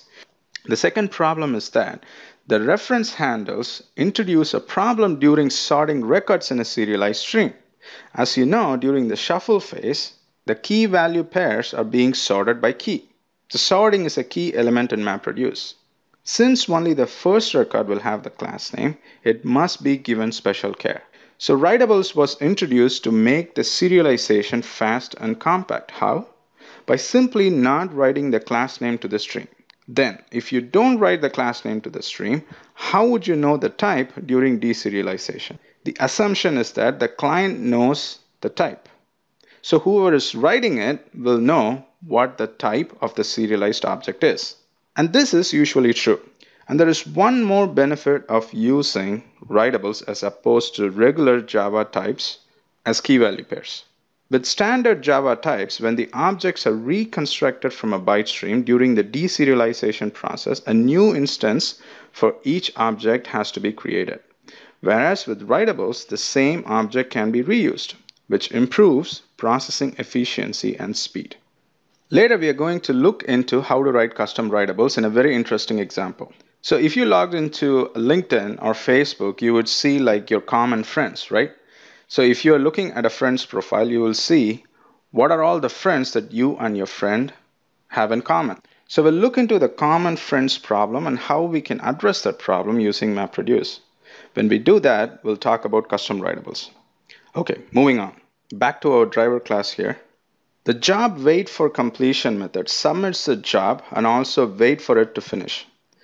You can set the Boolean argument to true so that you can see the progress of the job on the console. So that's our driver program. Guys, let's pause right here. We'll continue our discussion in the next lesson where we'll look at the mapper program, the reducer program, and execute the MapReduce job in our cluster. Let's move on to the next lesson.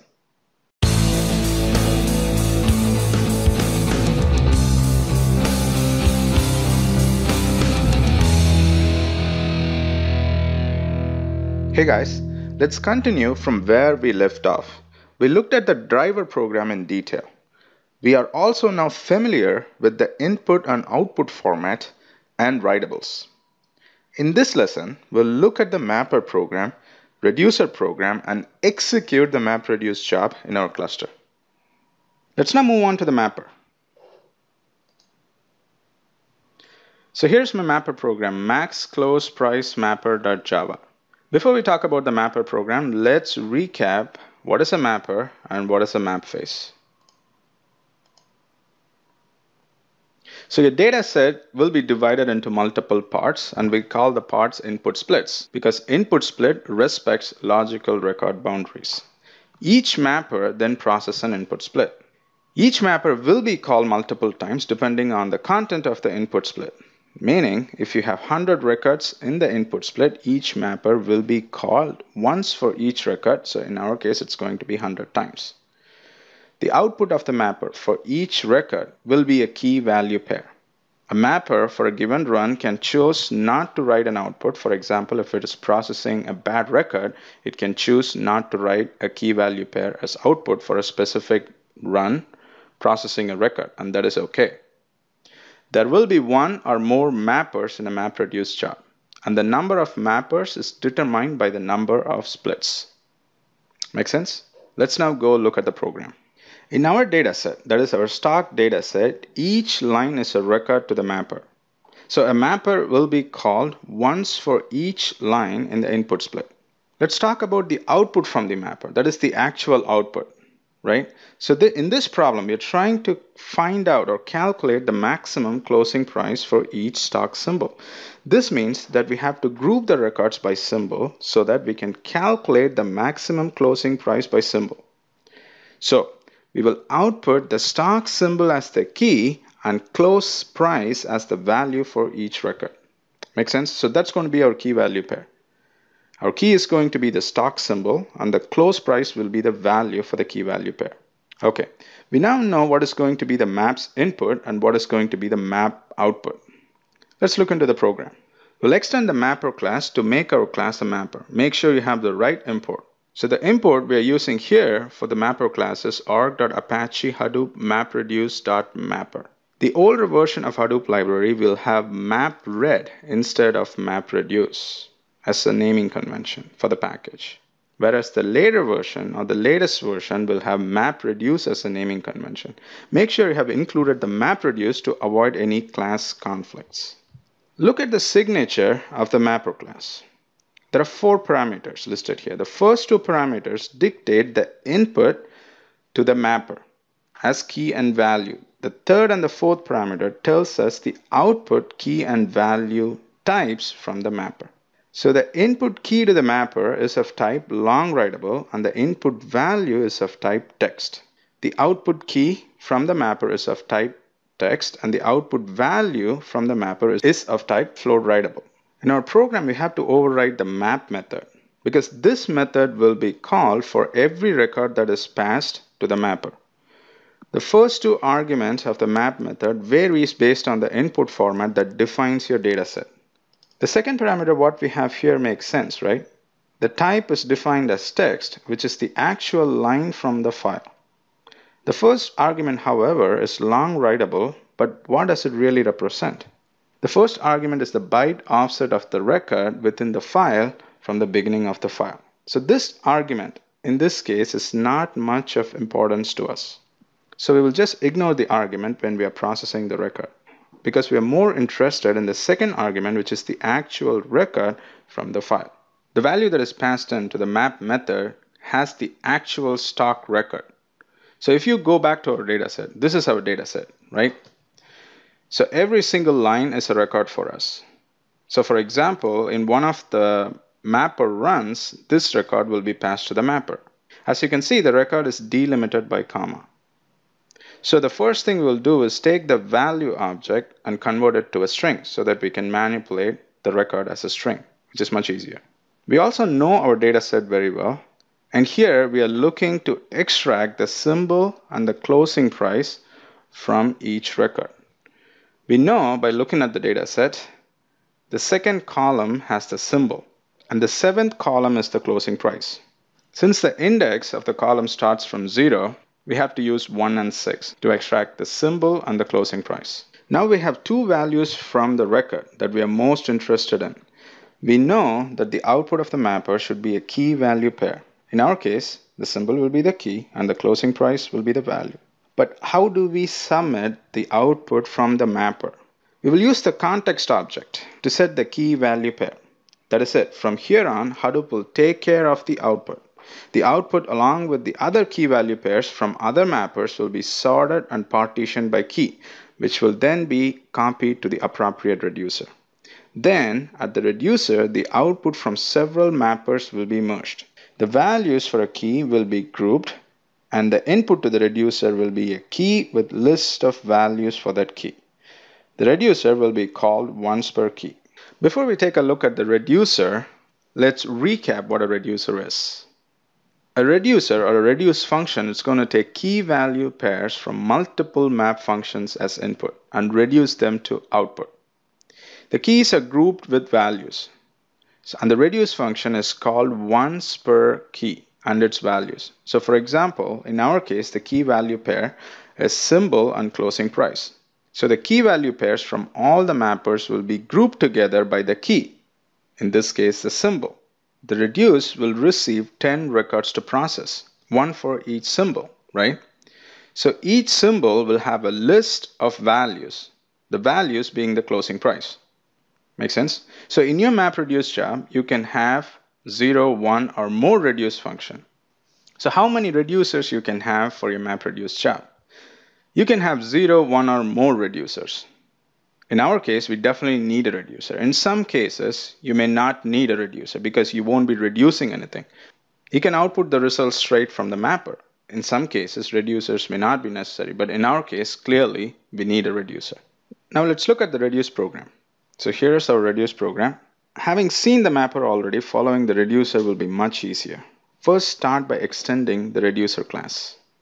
You have to specify 4 type parameters. The first 2 parameters define the input to the reducer, and the third and the fourth defines the output from the reducer. Next, override the reduce method.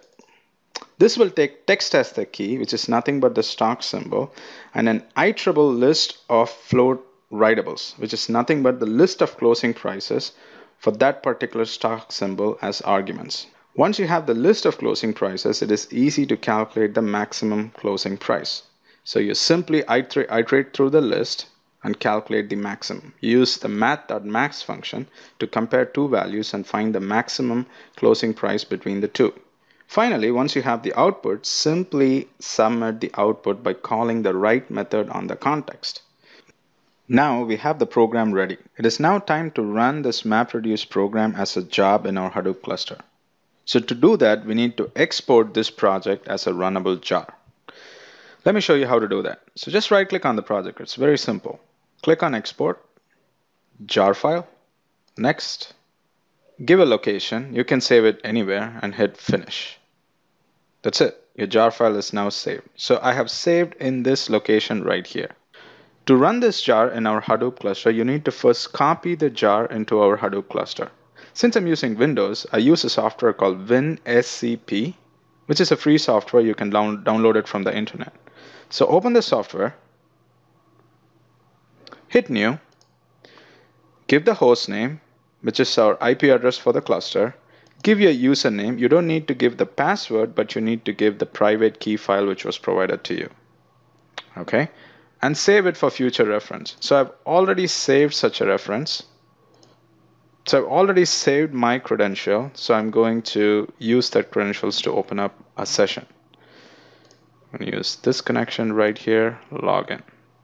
So depending on the course you're taking, you may have some restrictions on the cluster. So if you're taking the starter kit course, you may not be able to copy any files into your home directory. But if you're taking the Hadoop in real world course, you will be able to copy, just drag and drop the jar file into your home location. But don't worry if you're taking the starter kit course. I've already copied the jar into a location where you can access. And same for the other course as well. So look at the lesson notes for the exact location of the jar file. So as you can see, if you go to the root directory, there are 2 folders, one for starter kit, one for workshop. So if you're taking the starter kit course, go to the starter kit folder. And if you're taking the Hadoop in real world course, go into the workshop folder. So let me go into the starter kit, right? So go into MapReduce, click on stocks, and here you go. I have the jar right here, and I also have a README file. So open the README file, right? It doesn't matter what course you're taking, you can find the location in the lesson notes. It's all in the cluster, so don't worry, okay? You can either view the files using WinSCP, or you can also use the Linux terminal, whichever is comfortable for you. There you go, you see the jar file and the README file. So you can open the README file from here as well using BI. It's totally up to your convenience. So let's look at how we can submit the job. Okay, so the first thing is the input location. I've already uploaded our stocks data set to this HDFS location right here, user HIRW input stocks. This data set is about 400 MB. Okay. The output location that we're going to write is output MapReduce stocks. See, we don't have a slash in front, so which means this location is going to be relative to the user. It's always a better practice to delete the output directory first, because if the output directory already exists on HDFS, when you run your MapReduce job, Hadoop will complain that the output directory already exists. So you may want to clean up the output directory if it's already there before you kick off a Hadoop job. All right, the next is the Hadoop command to actually run the MapReduce job. Use the Hadoop jar command followed by the jar location and give the class name to start. That is the class which you want to first execute. So we are giving the driver program here because we have the driver program has all the information to submit the MapReduce job into your cluster. Followed by two arguments. The first argument is actually the input location, that is the input location of the stock data set. And then the second argument is the output location where you want to write your output. You may want to note that we are using Hadoop to execute the jar file instead of using Java to execute the jar file, because using Hadoop conveniently adds all the Hadoop libraries to the class path. If we decide to use Java to execute, we can do that, but then we have to manually specify all the classes that are needed to be added to the class path. So using Hadoop is a much better choice because it's convenient. So the first thing I'm going to do is I'm going to clear the output directory, just to be sure. All right, so there's no such directory, so I'm good to go to run my MapReduce job.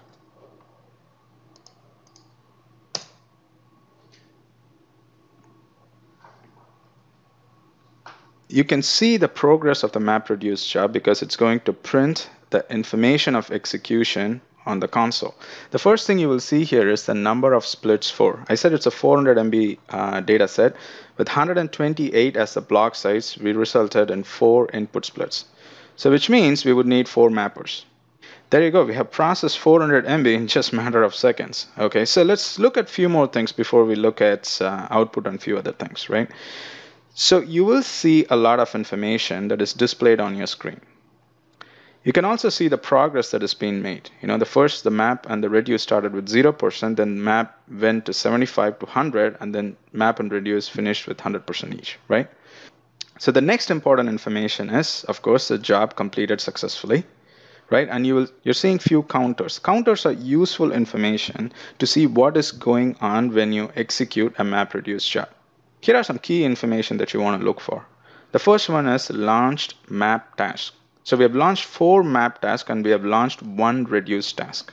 And the number of input records to the map, which is about 7,461,349 records.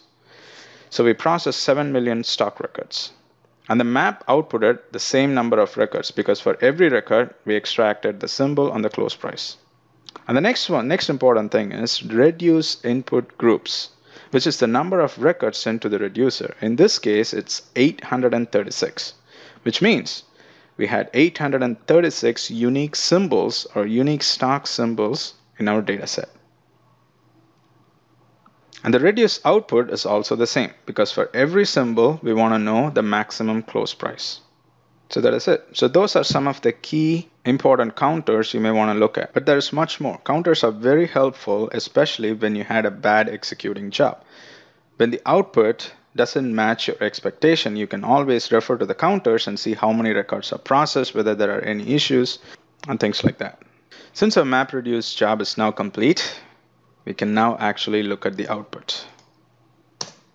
So I'm just printing the output on the console. So it's 836 records, as you can see. Each symbol has a closing price. And this closing price is the maximum closing price of each symbol. So now we were able to successfully execute a MapReduce program to calculate the maximum closing price by symbol. And here's our output, right?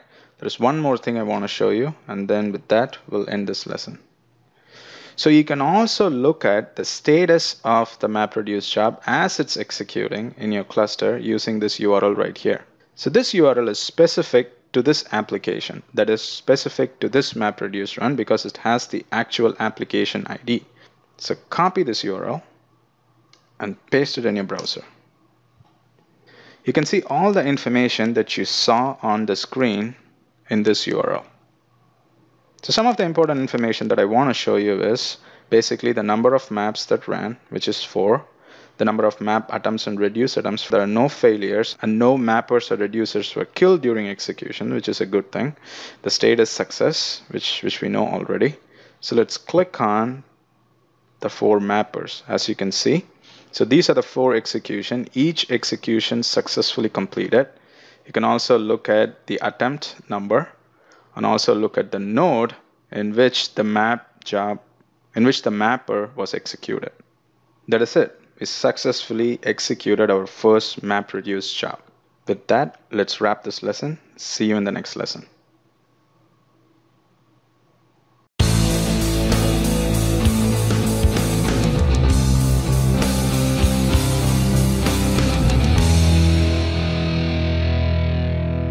Hey guys, let's continue from where we left off. We looked at the driver program in detail. We are also now familiar with the input and output format and writables. In this lesson, we'll look at the mapper program, reducer program, and execute the MapReduce job in our cluster. Let's now move on to the mapper. So here's my mapper program, maxClosePriceMapper.java. Before we talk about the mapper program, let's recap what is a mapper and what is a map face. So your data set will be divided into multiple parts, and we call the parts input splits because input split respects logical record boundaries. Each mapper then processes an input split. Each mapper will be called multiple times depending on the content of the input split. Meaning, if you have 100 records in the input split, each mapper will be called once for each record. So in our case, it's going to be 100 times. The output of the mapper for each record will be a key value pair. A mapper for a given run can choose not to write an output. For example, if it is processing a bad record, it can choose not to write a key value pair as output for a specific run processing a record, and that is okay. There will be one or more mappers in a MapReduce job, and the number of mappers is determined by the number of splits. Make sense? Let's now go look at the program. In our dataset, that is our stock dataset, each line is a record to the mapper. So a mapper will be called once for each line in the input split. Let's talk about the output from the mapper. That is the actual output, right? So in this problem, we're trying to find out or calculate the maximum closing price for each stock symbol. This means that we have to group the records by symbol so that we can calculate the maximum closing price by symbol. So we will output the stock symbol as the key and close price as the value for each record. Make sense? So that's going to be our key value pair. Our key is going to be the stock symbol and the close price will be the value for the key value pair. Okay, we now know what is going to be the map's input and what is going to be the map output. Let's look into the program. We'll extend the mapper class to make our class a mapper. Make sure you have the right import. So the import we are using here for the mapper class is org.apache hadoop mapreduce.mapper. The older version of Hadoop library will have MapRed instead of MapReduce as a naming convention for the package. Whereas the later version or the latest version will have MapReduce as a naming convention. Make sure you have included the MapReduce to avoid any class conflicts. Look at the signature of the mapper class. There are 4 parameters listed here. The first 2 parameters dictate the input to the mapper as key and value. The third and the fourth parameter tells us the output key and value types from the mapper. So the input key to the mapper is of type long writable and the input value is of type text. The output key from the mapper is of type text and the output value from the mapper is of type float writable. In our program, we have to override the map method because this method will be called for every record that is passed to the mapper. The first 2 arguments of the map method varies based on the input format that defines your data set. The second parameter, what we have here, makes sense, right? The type is defined as text, which is the actual line from the file. The first argument, however, is long writable, but what does it really represent? The first argument is the byte offset of the record within the file from the beginning of the file. So this argument, in this case, is not much of importance to us. So we will just ignore the argument when we are processing the record, because we are more interested in the second argument, which is the actual record from the file. The value that is passed into the map method has the actual stock record. So if you go back to our dataset, this is our dataset, right? So every single line is a record for us. So for example, in one of the mapper runs, this record will be passed to the mapper. As you can see, the record is delimited by comma. So the first thing we'll do is take the value object and convert it to a string so that we can manipulate the record as a string, which is much easier. We also know our dataset very well. And here we are looking to extract the symbol and the closing price from each record. We know by looking at the data set, the second column has the symbol and the seventh column is the closing price. Since the index of the column starts from 0, we have to use 1 and 6 to extract the symbol and the closing price. Now we have two values from the record that we are most interested in. We know that the output of the mapper should be a key value pair. In our case, the symbol will be the key and the closing price will be the value. But how do we submit the output from the mapper? We will use the context object to set the key value pair. That is it. From here on, Hadoop will take care of the output. The output along with the other key value pairs from other mappers will be sorted and partitioned by key, which will then be copied to the appropriate reducer. Then, at the reducer, the output from several mappers will be merged. The values for a key will be grouped, and the input to the reducer will be a key with list of values for that key. The reducer will be called once per key. Before we take a look at the reducer, let's recap what a reducer is. A reducer or a reduce function is going to take key value pairs from multiple map functions as input and reduce them to output. The keys are grouped with values. And the reduce function is called once per key and its values. So for example, in our case, the key value pair is symbol and closing price. So the key value pairs from all the mappers will be grouped together by the key, in this case the symbol. The reduce will receive 10 records to process, one for each symbol, right? So each symbol will have a list of values, the values being the closing price. Make sense? So in your MapReduce job, you can have 0, 1 or more reduce function. So how many reducers you can have for your MapReduce job? You can have 0, 1 or more reducers. In our case, we definitely need a reducer. In some cases, you may not need a reducer because you won't be reducing anything. You can output the results straight from the mapper. In some cases, reducers may not be necessary, but in our case, clearly, we need a reducer. Now let's look at the reduce program. So here's our reduce program.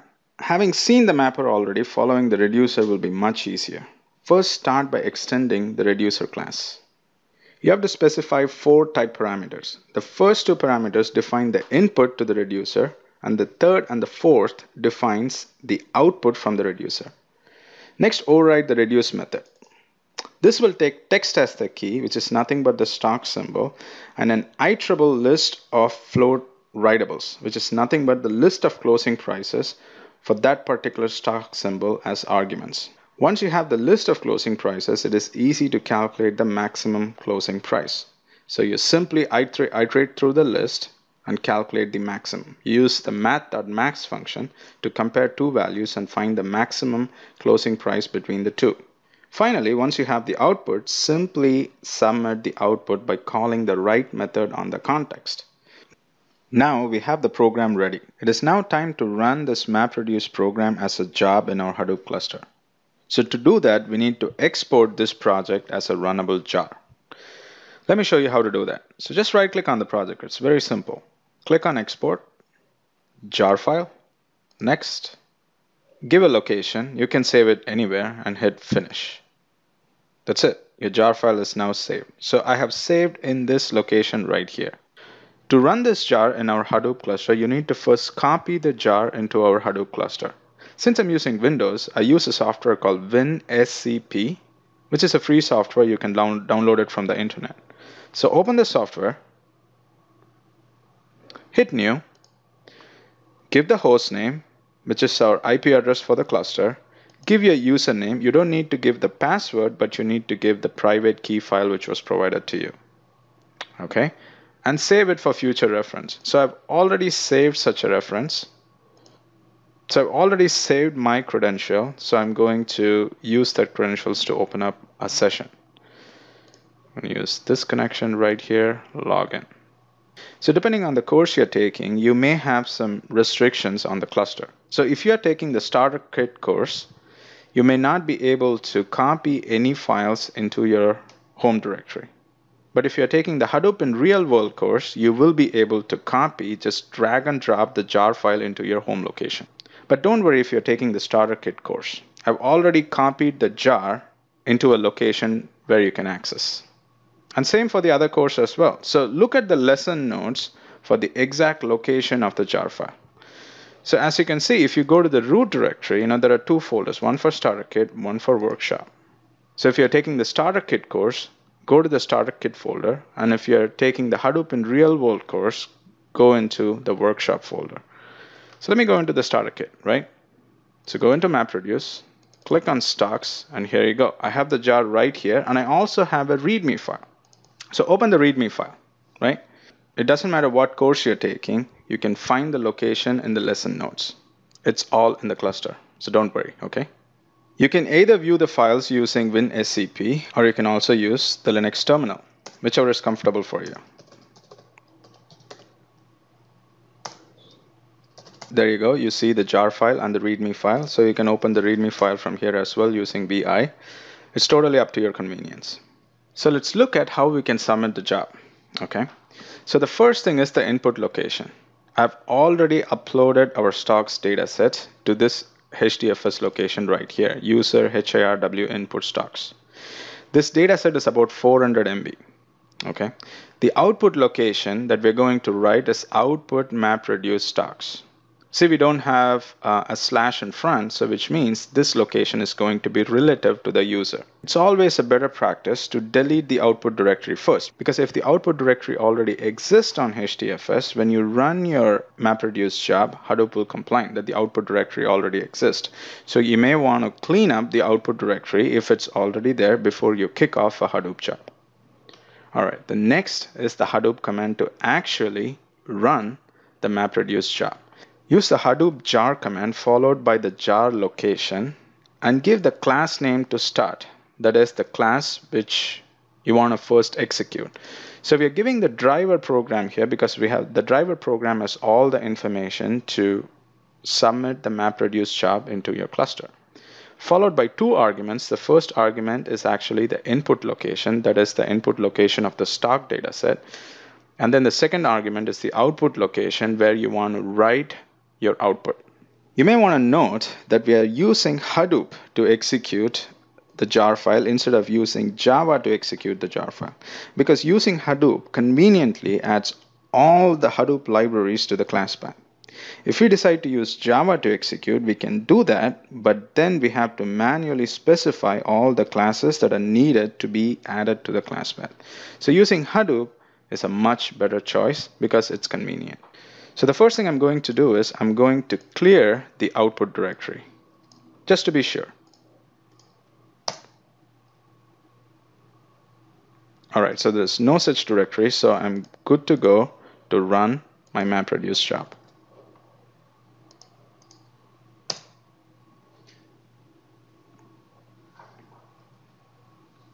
You can see the progress of the MapReduce job because it's going to print the information of execution on the console. The first thing you will see here is the number of splits for. I said it's a 400 MB data set. With 128 as the block size, we resulted in 4 input splits. So which means we would need 4 mappers. There you go. We have processed 400 MB in just a matter of seconds. Okay, so let's look at a few more things before we look at output and a few other things, right? So you will see a lot of information that is displayed on your screen. You can also see the progress that is being made. The map and the reduce started with 0%, then map went to 75 to 100, and then map and reduce finished with 100% each, right? So the next important information is, of course, the job completed successfully, right? And you're seeing few counters. Counters are useful information to see what is going on when you execute a MapReduce job. Here are some key information that you want to look for. The first one is launched map task. So we have launched 4 map tasks and we have launched 1 reduce task. And the number of input records to the map, which is about 7,461,349 records. So we processed 7 million stock records. And the map outputted the same number of records because for every record, we extracted the symbol and the close price. And the next important thing is reduce input groups, which is the number of records sent to the reducer. In this case, it's 836, which means we had 836 unique symbols or unique stock symbols in our data set. And the reduce output is also the same because for every symbol, we want to know the maximum close price. So that is it. So those are some of the key important counters you may want to look at. But there's much more. Counters are very helpful, especially when you had a bad executing job. When the output doesn't match your expectation, you can always refer to the counters and see how many records are processed, whether there are any issues, and things like that. Since our MapReduce job is now complete, we can now actually look at the output. So I'm just printing the output on the console. So it's 836 records, as you can see. Each symbol has a closing price. And this closing price is the maximum closing price of each symbol. So now we were able to successfully execute a MapReduce program to calculate the maximum closing price by symbol. And here's our output, right? There's one more thing I want to show you, and then with that, we'll end this lesson. So you can also look at the status of the MapReduce job as it's executing in your cluster using this URL right here. So this URL is specific to this application, that is specific to this MapReduce run because it has the actual application ID. So copy this URL and paste it in your browser. You can see all the information that you saw on the screen in this URL.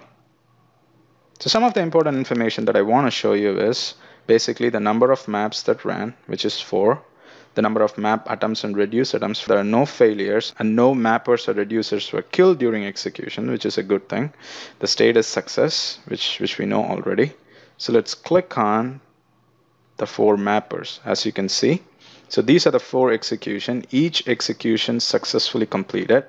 You can also look at the attempt number and also look at the node in which the mapper was executed. That is it. We successfully executed our first MapReduce job. With that, let's wrap this lesson. See you in the next lesson.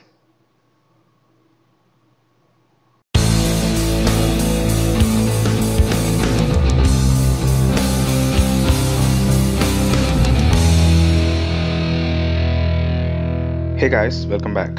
In the last few lessons, we learned a lot about HDFS, MapReduce, and we also wrote a MapReduce program to calculate the maximum closing price of each stock symbol in our stocks dataset. Even though the MapReduce program we saw was simple and easy to understand, we can agree that writing MapReduce program takes some effort. In the very least, you need to understand the concept of MapReduce. You need to know the basic understanding of different MapReduce phases. You need to know a programming language like Java, Python, or Scala to write a MapReduce program. And finally, and the most important thing, is to visualize the problem in MapReduce. And that takes some practice. But once you're done with the program, you need to test it with a smaller data set in a dev or test cluster, and then when all checks out, you then deploy your MapReduce program into production.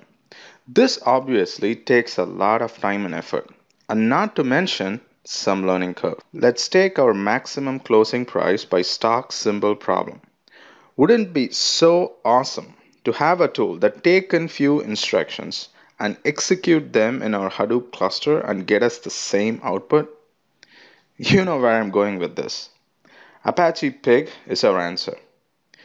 Pig was developed at Yahoo to make MapReduce accessible to anyone who want to work with Hadoop cluster. Pig is now a top-level project in Apache. Pig is widely used in the industry and a must-know tool if you would like to get involved in the Hadoop ecosystem. In this lesson, I will show you with just 4 lines of Pig instructions how we can solve the same maximum closing price by stock symbol problem, which took a couple of pages of code with a Java MapReduce program. Before I go any further, I have to mention that this lesson just scratched the surface of Pig. Pig is a lot more involved and a highly powerful tool with a lot of features like complex data types, implicit casting, joining data sets, support for macros and functions, etc. What this lesson will give you for sure is a taste for this awesome tool. The files for this lesson is under hirw starter kit /pig/stocks. When you get into this directory, you'll see 2 files. maxcloseprice.pig is the file with Pig instructions. And the README file has general instructions on how to run this Pig script. So let's open the maxcloseprice.pig file. Take a look at the set of instructions. That is it. We can get the same result from these 4 lines of instructions as what we got with the MapReduce program. Pretty awesome, isn't it? So, Pig instructions are written in Pig Latin. What you see here is Pig Latin instructions. Pig Latin is an easy to follow data flow language. Don't be scared that you have to learn a new language. It's not complicated at all. Let me walk you through step by step, okay? Take a look at the first instruction. Just read the instruction out loud.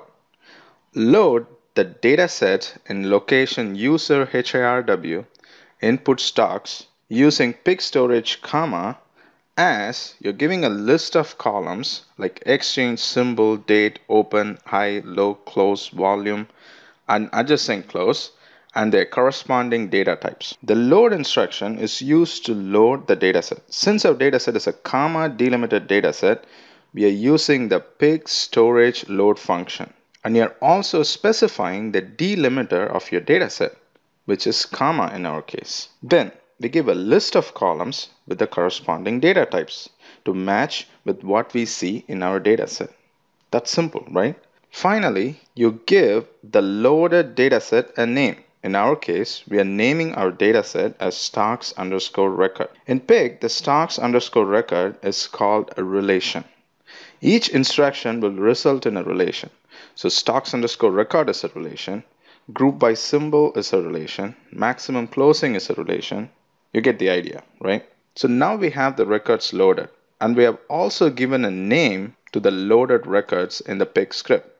So we can now use this name to refer to our loaded dataset throughout our Pig script. Remember, we are trying to calculate the maximum closing price by symbol.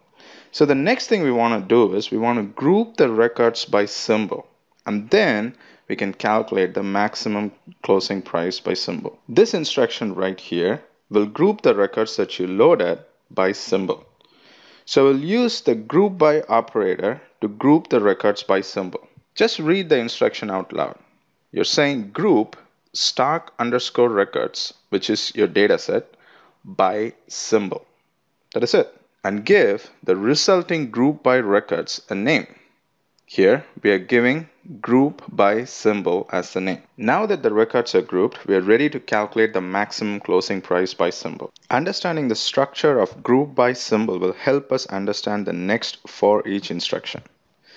Since group by symbol is a collection of stock records, group by symbol will result in 2 columns. The first column is the column which you use to group the records by. In our case, we use the symbol to group the stock records. So the first column in group by symbol will have symbol values like Apple, GE, Ford, etc.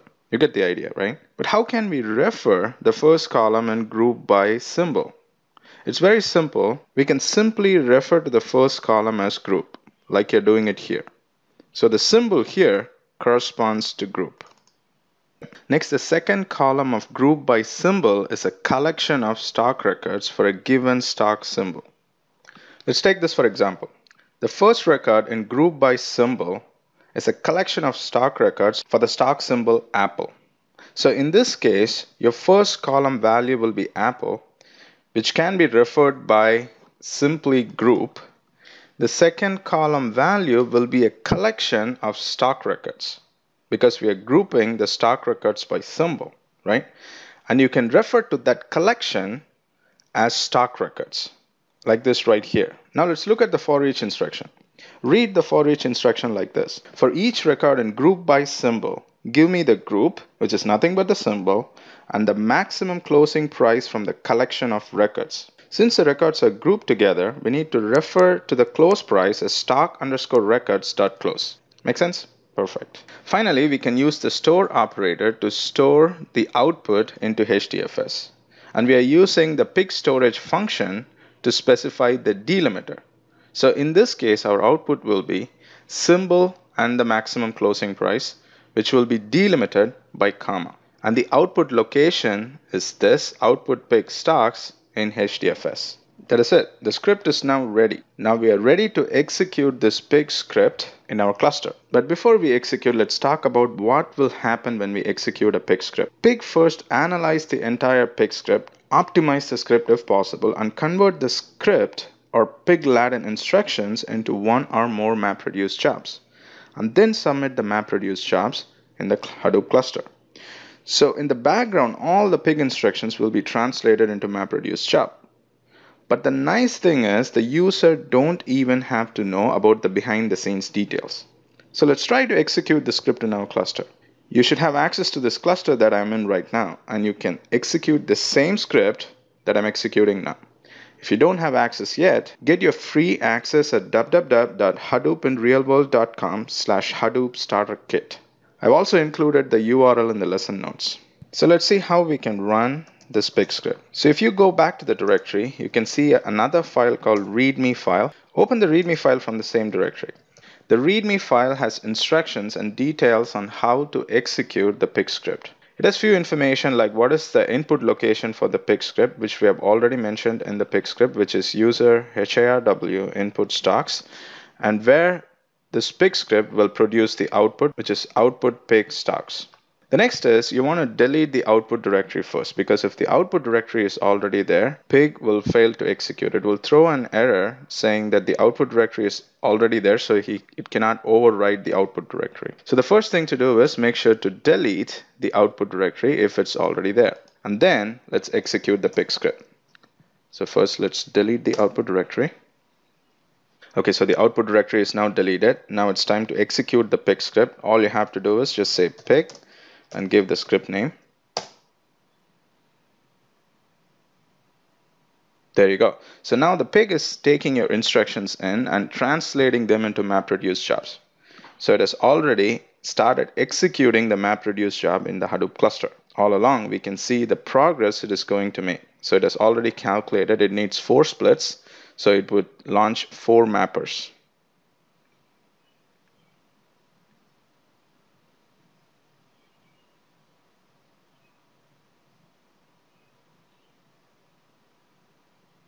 So there you go, the MapReduce job is now complete. Let's look at the output. So the output is stored in this location right here, output pig stocks. So we're going to say Hadoop fscat output pig stocks. Output pig stocks is a directory, so let's see what is in the directory and then let's try to output the file. Okay, so the output is stored in this file right here. So I'm going to say Hadoop fscat and give the file name.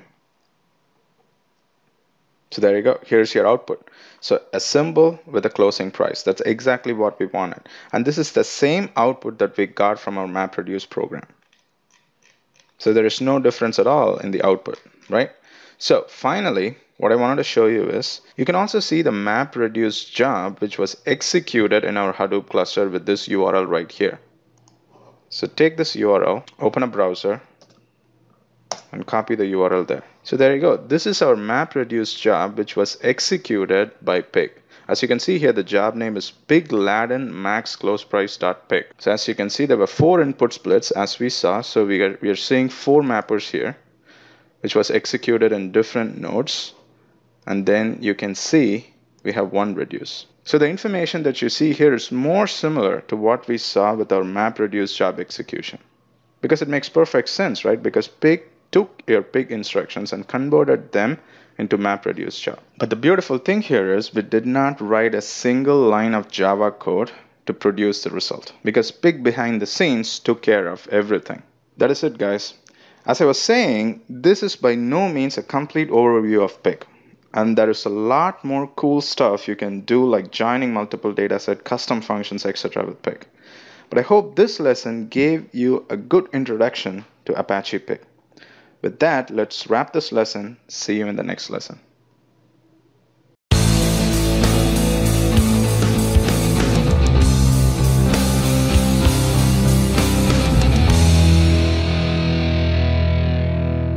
Hey guys, welcome back. Let me start this lesson with a question. Forget about Hadoop for a second. When you think of analyzing data, what immediately comes to your mind? For most of us, a database table would come to mind, right? It's not a surprise because we are so used to visualize the data in a table structure, in a row columnar fashion. And almost all of us are familiar with SQL. Data in Hadoop cluster is presented as files, and so far, MapReduce using a programming language or Pig doesn't allow us to view the data in a table structure. So it is only logical to have a tool in the Hadoop ecosystem to represent the data sets in table structure and run SQL queries against it. Hive does exactly that. Hive was developed by Facebook and it is now a top-level Apache project. Just like Pig, it is also widely used in the industry. With Hive, you can create table structures for your dataset and then write SQL-like queries to analyze your dataset. That's every data analyst's dream, right? So Hive takes in a SQL query and converts the query into one or more MapReduce jobs and submit into the Hadoop cluster. So the question is, why do we need to have two tools, Pig and Hive, doing somewhat similar things? Pig takes in Pig instructions and convert into MapReduce. Hive takes in SQL-like Hive queries and convert them into MapReduce, right? They're doing somewhat similar things. Pig and Hive were developed by Yahoo and Facebook respectively to solve the same problem around the same time. The capabilities of either tool was not fully transparent to both companies at the early stages of development, which resulted in the overlap. So the next question you might ask is, do companies use both Hive and Pig in the same cluster? The answer is yes. We have seen successful Hadoop implementation using both Pig and Hive in the same environment. Here is one such use case.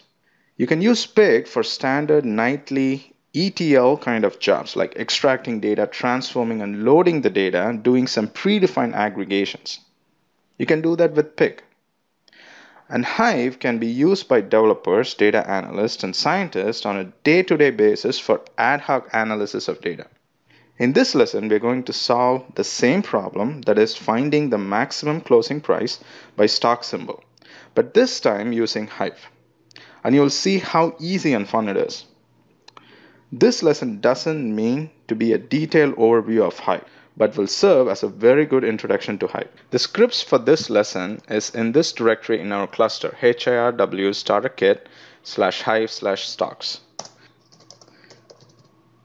You'll see a script with name maxcloseprice.q. So let's open the maxcloseprice file. So here's the script, right? So these are Hive queries. To work with Hive, you need to enter into Hive's shell. So let's type in Hive to get to the Hive shell. So now we are in Hive and we can execute Hive queries right in this prompt. The first step is to create a table in Hive. So let's go back to the other window. Here's the syntax for creating the table. If you have worked with any databases like MySQL or SQL Server, Oracle, etc., this syntax will be very familiar to you. You're creating a table with the name stocks_starterkit and you're specifying the list of columns along with its data type. Also, you can see the data types you're seeing here for the Hive table looks very similar to the data types from Java. Our stocks dataset is a comma delimited dataset. So this line here indicates the column in the dataset is separated by comma. Row format delimited fields terminated by comma, which means this table is looking at a dataset which is comma delimited. The location attribute points to the location of the dataset in HDFS. So the dataset is in this location, user HRW input stocks. So let's execute this script to create the table. Go back to our Hive prompt, copy the script. There you go. The table is now created. Now we have created a table. Just like any table in a database, you can run SQL queries against this table. So let's try a simple select statement to bring in 100 records from this table. This table has a lot of records, so I don't want to print all the records on the screen. I just wanted to bring 100 records from this table.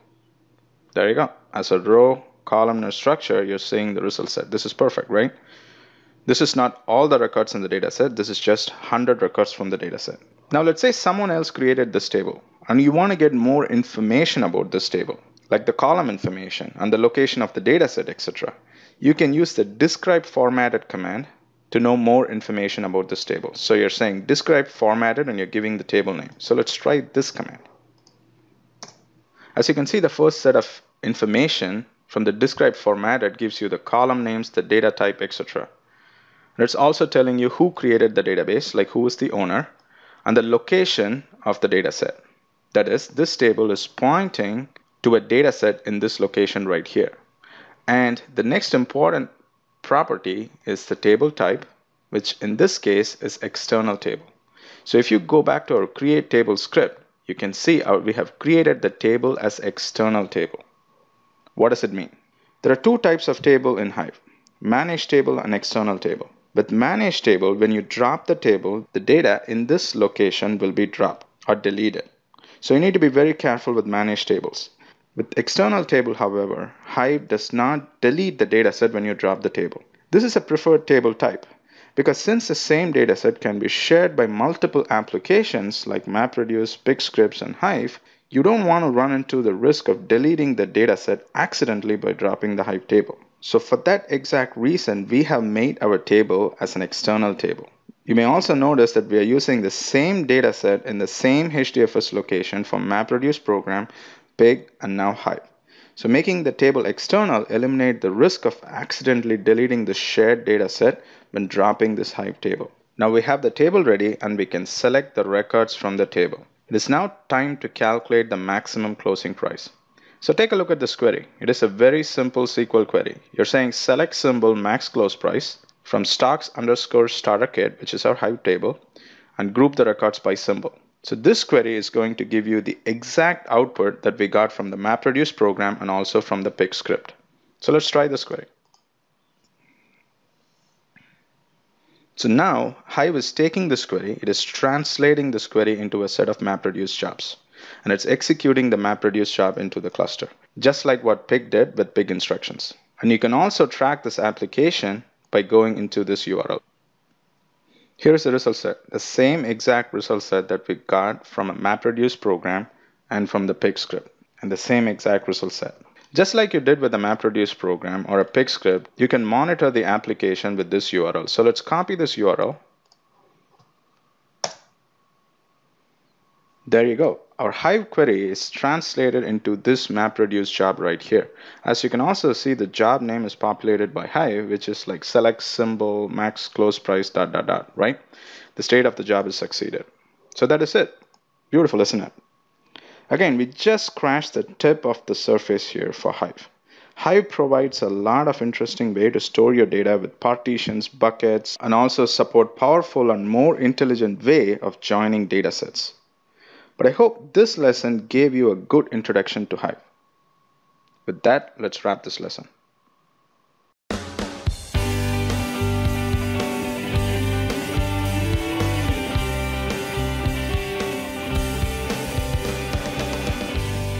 Hey guys, welcome back. I'm so excited to start a brand new chapter on Cloudera Manager.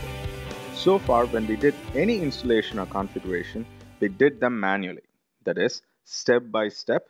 And sure, it felt like a lot of steps. For example, when we converted our cluster to high availability cluster, it took time and it took several steps. Looking at all those steps, you probably were thinking to yourself, do I have to remember all those steps? What if I forget a small little detail? Don't worry, you're not alone. We all have the same doubts and we have all been there. Managing a cluster manually, node by node, especially in an environment like Hadoop, where you could potentially have thousands of nodes, is not entirely feasible. That is where administration tools come into play. Tools like Cloudera Manager make management and maintenance of Hadoop cluster painless. In the next series of lessons, you will see how easy it is to install Hadoop on a set of nodes, how easy it is to add and remove nodes to and from the cluster, how easy it is to add services like HDFS, Yarn, Flume, etc. You will see that all the tasks that we did manually can be done using Cloudera Manager with relative ease. I know what you're thinking. You're thinking, then why on earth did we went through so many lectures looking at manual installation, manual configuration, etc.? That is a fair and valid question.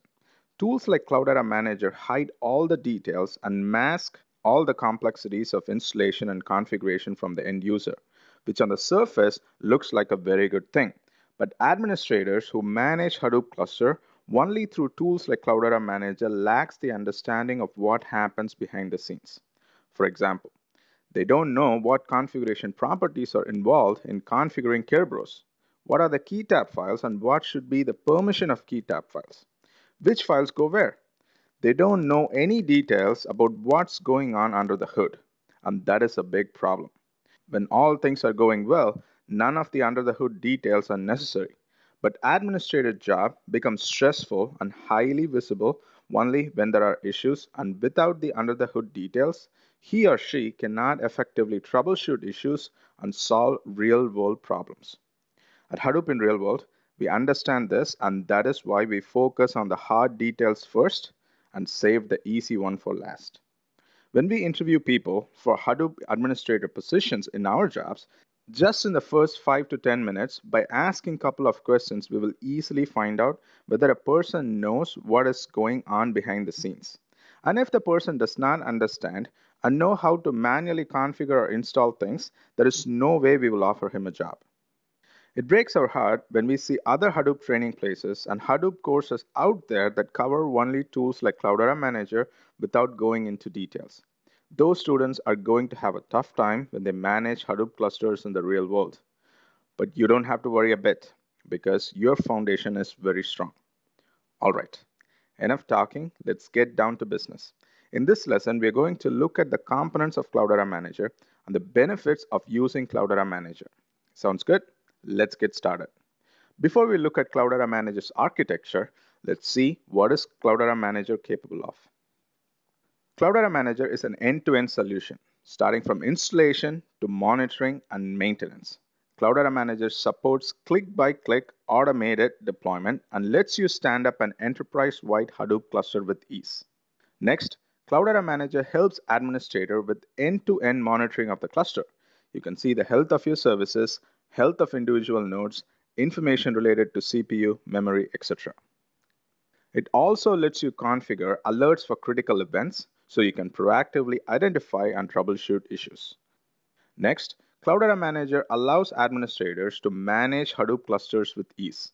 You want to add a service, add or remove nodes to the cluster, or put a node or service in maintenance mode, all those tasks can be done with few clicks.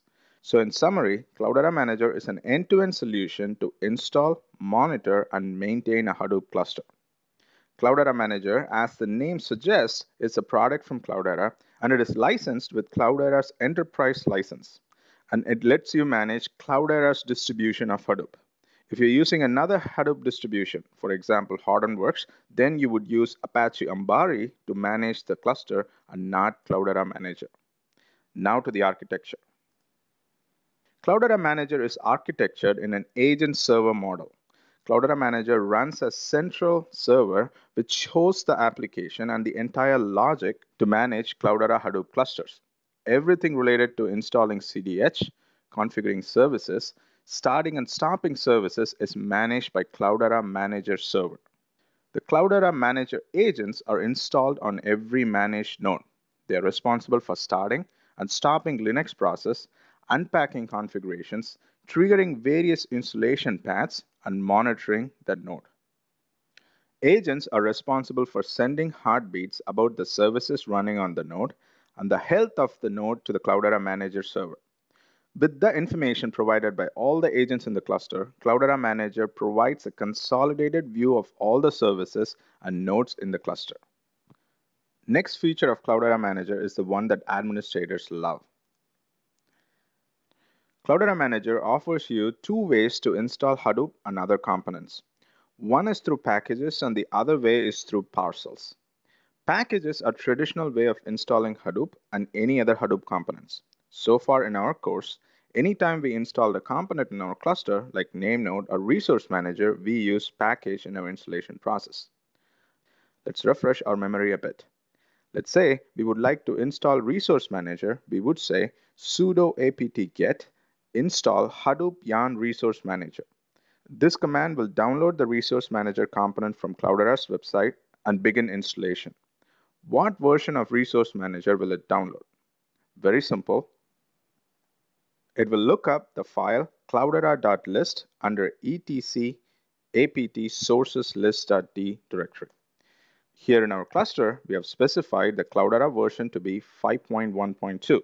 So in our case here, Resource Manager version 5.1.2 will be downloaded and installation will continue. Now let's say we just install Resource Manager version CDH 5.1.2 in our cluster. Later, let's say one of the administrators in your team went in and updated the cloudera.list file to 5.7. Now the same administrator is trying to install Node Manager. So when he issues a sudo apt get install Hadoop yarn Node Manager, the command will download and install Node Manager CDH version 5.7. Now you have components in your cluster with different versions. Your resource manager is running on version 5.1.2 and your node manager is running on 5.7, which is totally different. Even though it is highly unlikely an administrator going in and updating the version like that, but there is no one to validate the version conflicts during installation, and this will lead to a lot of issues. Now let's talk about parcels. Instead of having separate packages for each component in your Hadoop cluster, parcels have a single object for installation, self-containing all the components you would like to install. So the question is, what advantage does this provide? The very first advantage is version consistency between components. Since all the components are self-contained in a parcel, the version between components are validated for consistency and matched, eliminating version conflicts. And the next benefit is an interesting one. Traditionally, when you upgrade components to new version with packages, you would have to shut down the old process which is running. Then you will download package for the newer version of the component. Then upgrade the component, then start the component once the upgrade is complete. There are two problems with this approach. First, there is a significant downtime while you upgrade. And second, once the upgrade is complete and when you start the process, what if you experienced an error? You will spend a lot of time troubleshooting while the component is down. This increases the downtime of your Hadoop cluster, which is not ideal, correct? With parcels, you can stage the newer version of the component, meaning you can distribute a newer version of Hadoop components and leave it on the side without activating it while the Hadoop cluster still runs on the older version. When a new version is staged side by side, you can simply switch to a newer version by changing which version of CDH is used when restarting each process. You can then perform upgrades with rolling restarts, in which each component like name node, data node, resource manager, node manager, etc. are restarted in the correct order to switch to the newer version with minimal service interruption. You can perform stage installation with minor version upgrades. That is, if you're upgrading from CDH version 5.1.2 to 5.1.3. Major version upgrades, for example, CDH version 4 to CDH version 5 require a full service restarts and downtime because of substantial changes between the major versions. Next, with packages, Cloudera Manager only helps with the initial installation and subsequent version upgrades are left to you. And you need to perform it manually. Whereas with parcels, Cloudera Manager manages all the steps in the CDH version upgrade. With parcels, distribution and activation of the software are decoupled. As mentioned before with packages, when you upgrade, you stop the current component you're upgrading, run the installation to upgrade the component, and start the component which is upgraded. The operation is synchronous and happens one after the other. With parcels, all steps are decoupled. Now that's a good segue to talk about the life cycle of the parcels. Now let's say you're upgrading from version 5.1.2 to 5.1.3. You'll first download the new parcel version to Cloudera Manager server. And you would need internet connection for this, of course. Once downloaded, the second step is to distribute the parcels to all the other nodes in the cluster. Distribution simply unpacks the parcel on all nodes, and it will not affect any of the existing components, and all current components will still continue to run on the older version. To distribute the new parcel to individual nodes, you do not need internet connection because Cloudera Manager server and nodes are on your same internal network. You can have multiple parcels distributed on your clusters side by side at the same time. Remember, distribution does not mean that the new version is activated. Once distributed, you can activate the newer version at any time. You can technically wait months before activating the newer version once the newer version is distributed. Again, you can have different parcels for the same component at the same time running side by side, but you can decide which one to activate. Once the new parcel is activated, links to the parcels are created, and an administrator would restart the component or services that are upgraded. After the restart, the new parcel will be in use. To remove a parcel from the cluster, you would have to deactivate it first, and then you will remove the parcels from all the nodes in your cluster. Finally, you can choose to delete it. If you delete, it will delete the parcel from the Cloudera Manager server. This is the complete life cycle of parcels. That is it, guys. In this lesson, we talked about what is Cloudera Manager, the benefits of using a tool like Cloudera Manager. We also looked at the architecture of Cloudera Manager. And finally, we saw the benefits of using parcels versus using packages and the life cycle of parcels. In the next lesson, we'll stand up a Hadoop cluster using Cloudera Manager, and you will see how easy and fast it is. With that, let's wrap this lesson. See you in the next lesson.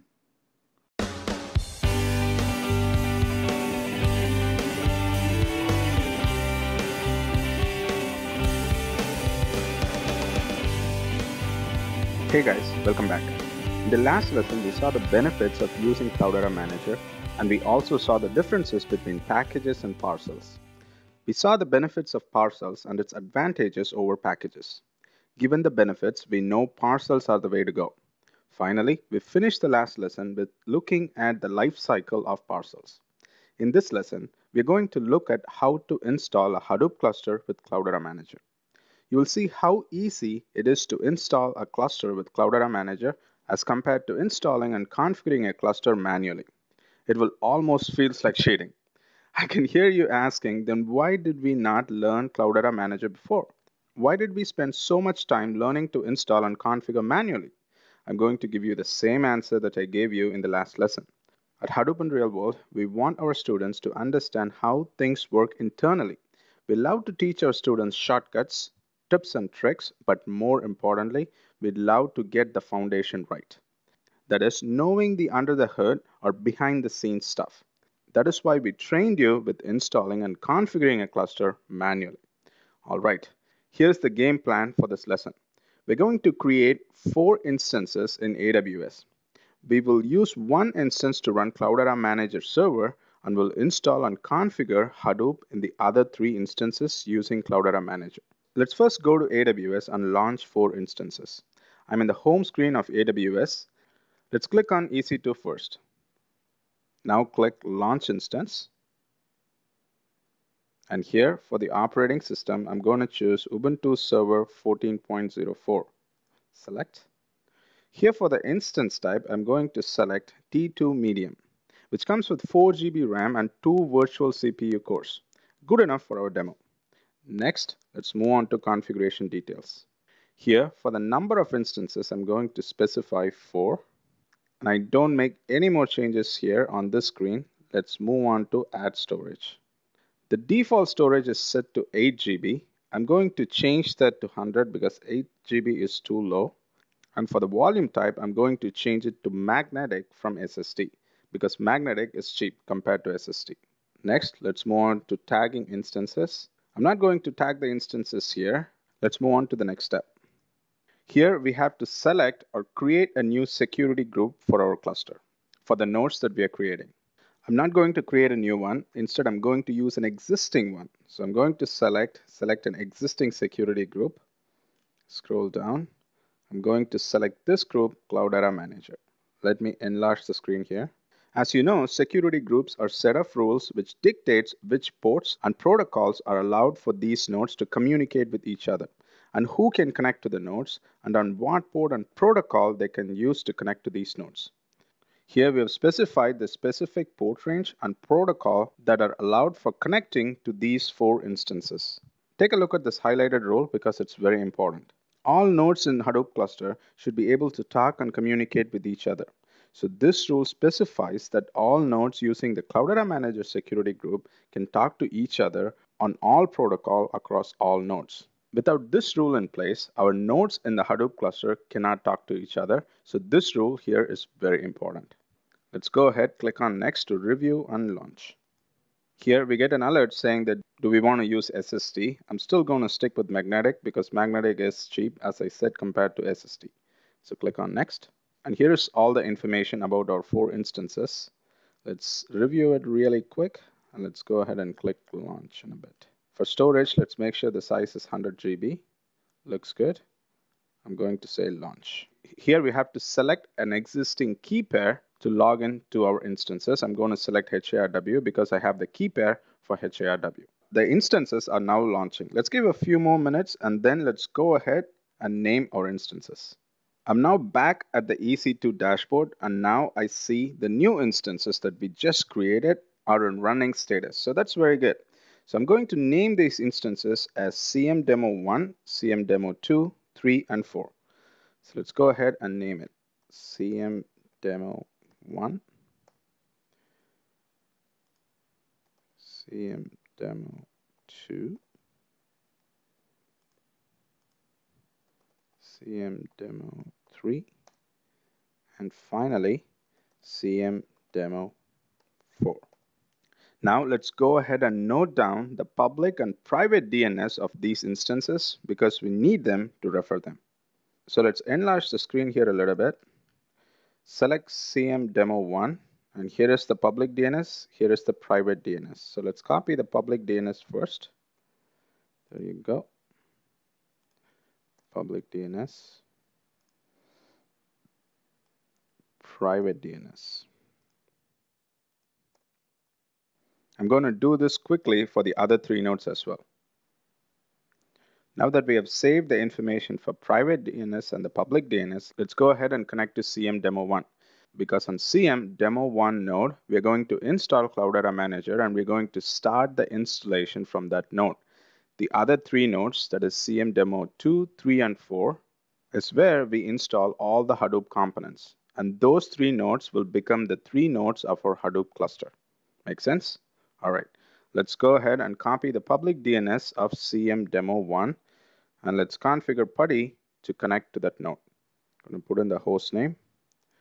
For the save session, so I'm going to say CMDemo1. Let's go to SSH. Select the private key. Go back to the session. I'm going to hit save. And I'm going to cancel from the PuTTY screen. I'm going to open mremote-ng. And this is the software that I use to connect to multiple instances side by side. So let's look for our CMDemo1. Here it is. All right. Type in Ubuntu. And there you go. Now we are logged into our newly created node. Let me clear the screen first. The next step is to download Cloudera Manager on this node and then start the installation using Cloudera Manager from this node. The latest version of Cloudera Manager at this time of installation is 5.7.1, which support installation for both CDH version 4 and CDH version 5 Hadoop cluster. And here is the URL to download the latest version of Cloudera Manager. So I'm going to issue a wget on this URL. So let's copy this URL. Go ahead and let's run it. And this URL is basically pointing to Cloudera's website. So we are downloading Cloudera Manager from Cloudera's website. So let's go ahead and run it. And here it is. The download is very quick. And let's go ahead and make sure the file is present. And there we see the file. Next step is to change the permission on this file so that I can execute the file. Just go ahead and copy these two commands and execute it. And there you go. Now we should have execute privileges on this file. Perfect. Now here's the command to start this executable. Here's the welcome screen for Cloudera Manager. Let's go on and say next. Again, here's the license for Cloudera Manager. I'm going to say next again. Do I accept the license? Of course, yes. And this is the Oracle binary code license. Of course, next. Accept the license again, yes. Now Cloudera Manager has begun its installation on this node. Let's wait for the installation to complete. It's going to take at least a couple minutes. So let's come back once the installation is complete. Cloudera Manager is now installed on this node. Cloudera Manager has a very good user interface and it can be reached on port 7180 using admin as the user and admin as the default password. So that is exactly the information that you see here. Click OK. And there it is. Our installation was successful. Perfect. And here's the URL to reach the Cloudera Manager. We have to replace the public DNS name in this URL so that we can reach the URL. All right, so let's copy this URL, go to Firefox, run it, and here it is, the login screen for Cloudera Manager. For username, I'm going to say admin, and for password, I'm going to say admin as well. Hit login. The very first screen, of course, we're seeing the end user license terms and conditions. We're going to scroll over. We're going to accept the end user license. Click continue. When you install Cloudera Manager at your client location or in your company, you will already have a contract signed with Cloudera, so you will have full access to the enterprise version. Here, we have 2 months of free trial for Cloudera Enterprise, so I'm going to choose this. I'm going to say continue.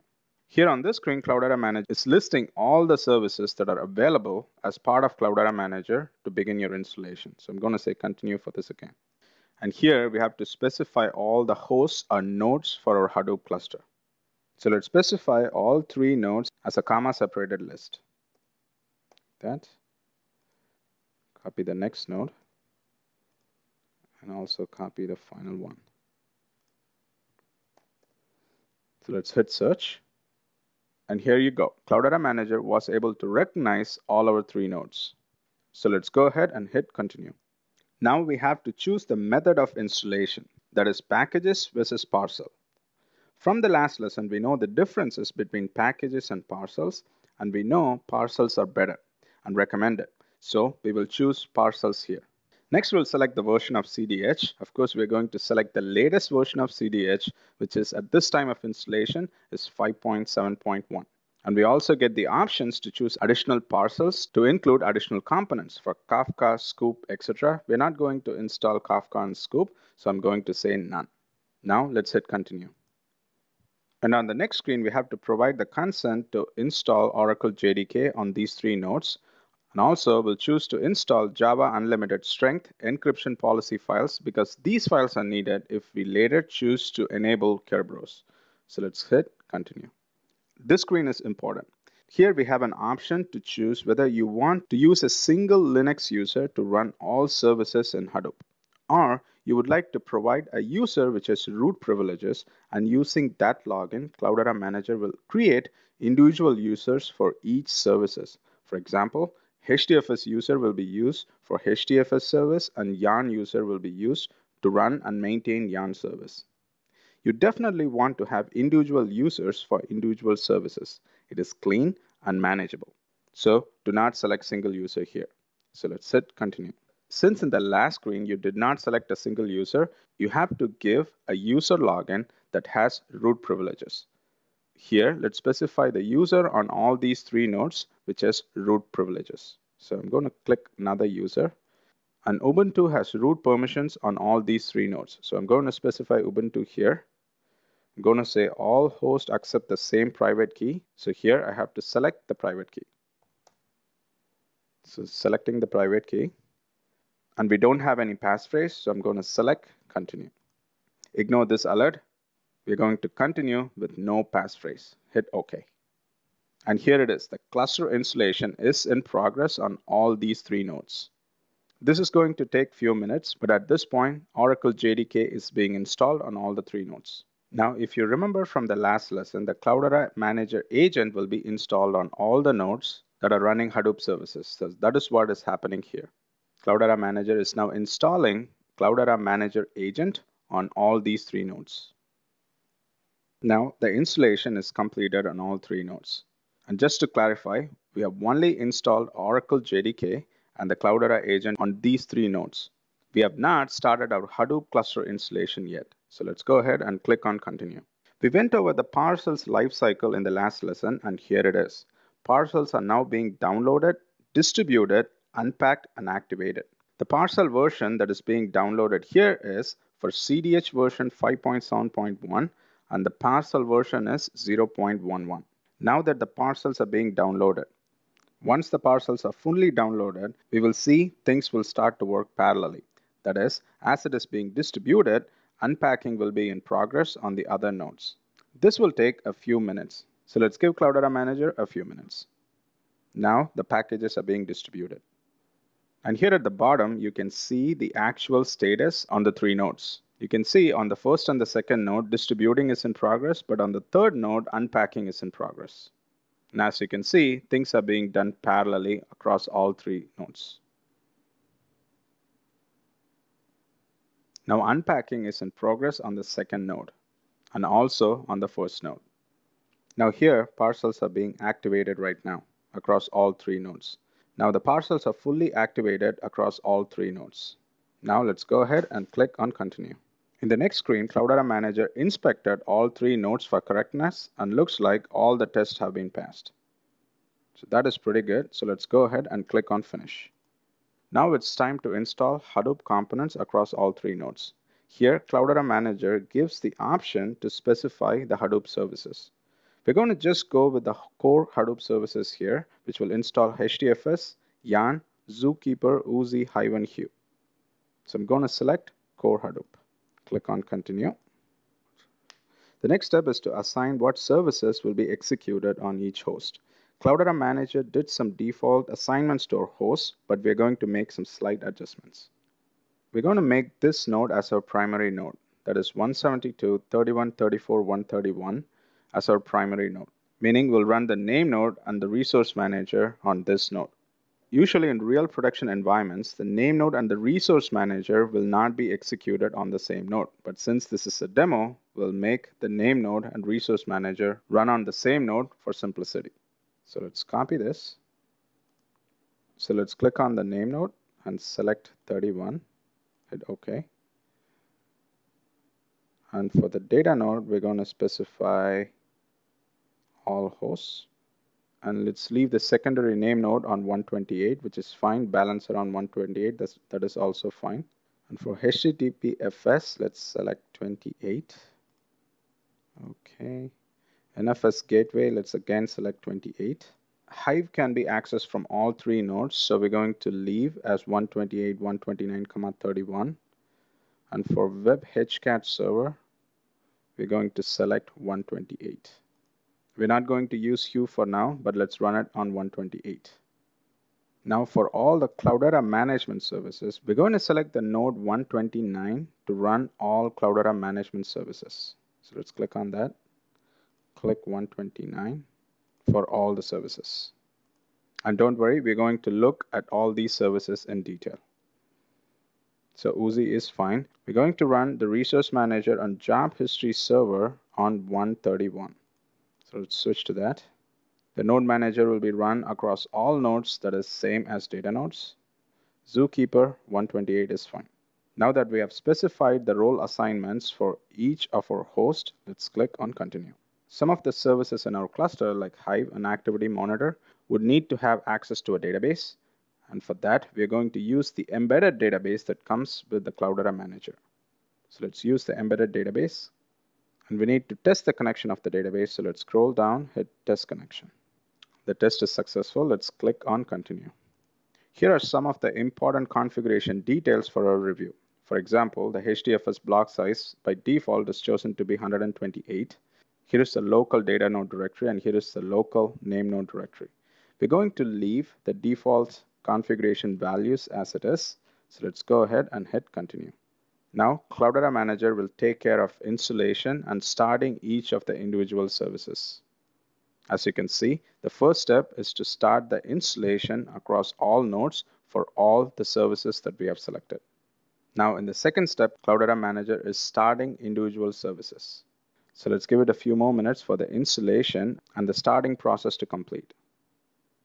Right now, Cloudera Manager is starting HDFS. So far, everything looks good. HDFS is now started successfully. Next, Yarn is being started right now. Yarn is also successfully started. Next, we'll wait for 3 services to start, that is Hive, Oozie, and Hue. And then let's continue with the steps. Now all services have been successfully started. So let's go ahead and click on continue. And here's a congratulations screen.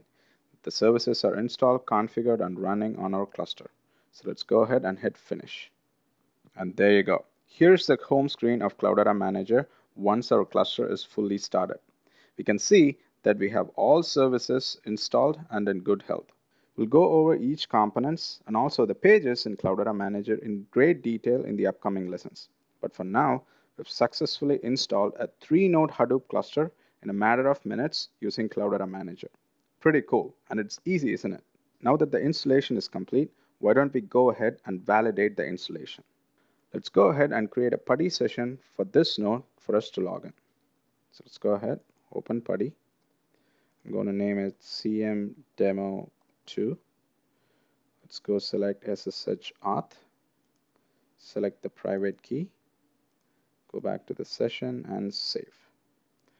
Hit cancel here, open mremote ng, and then open CM Demo 2.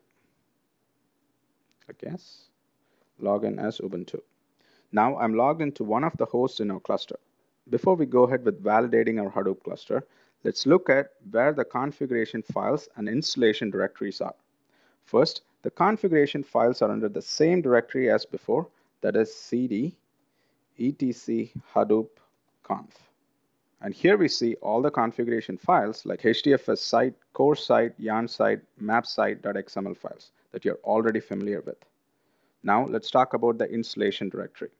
If you're installing Hadoop with packages, you will see the installation files and folders under user lib in their respective directories. Since we did this installation using parcels, we will not see the installation files or folders under user lib. You'll find them under OPT Cloudera parcels directory. So let's go ahead and check this location. Let's clear the screen first. Let's say cd opt Cloudera parcels. Let's do a directory listing here. And here you can see the parcel directory. That is cdh 5.0.1 parcel 0.11.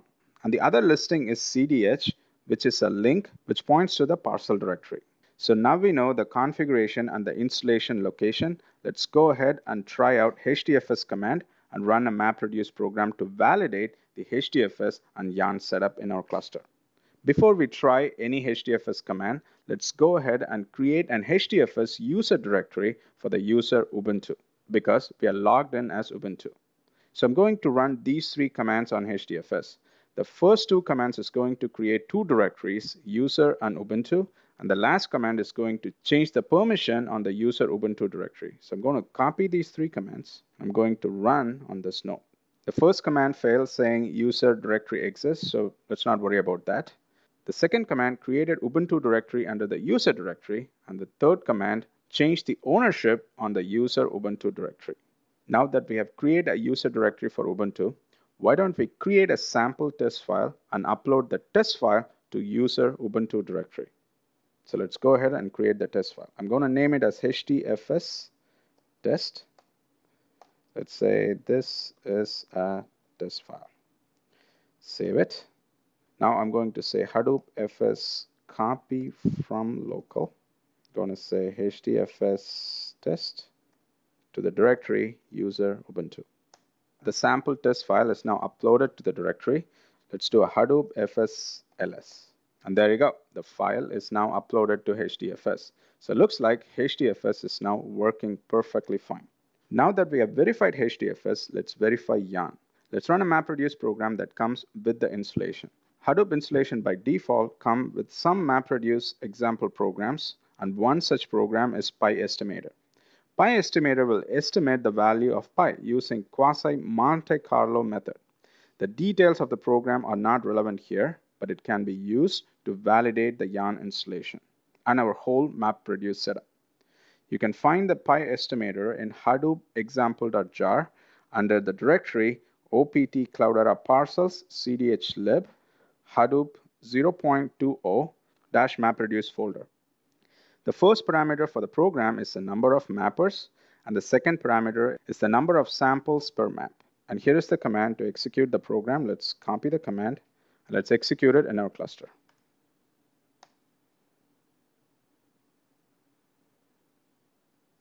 And there you go. The MapReduce program is now running.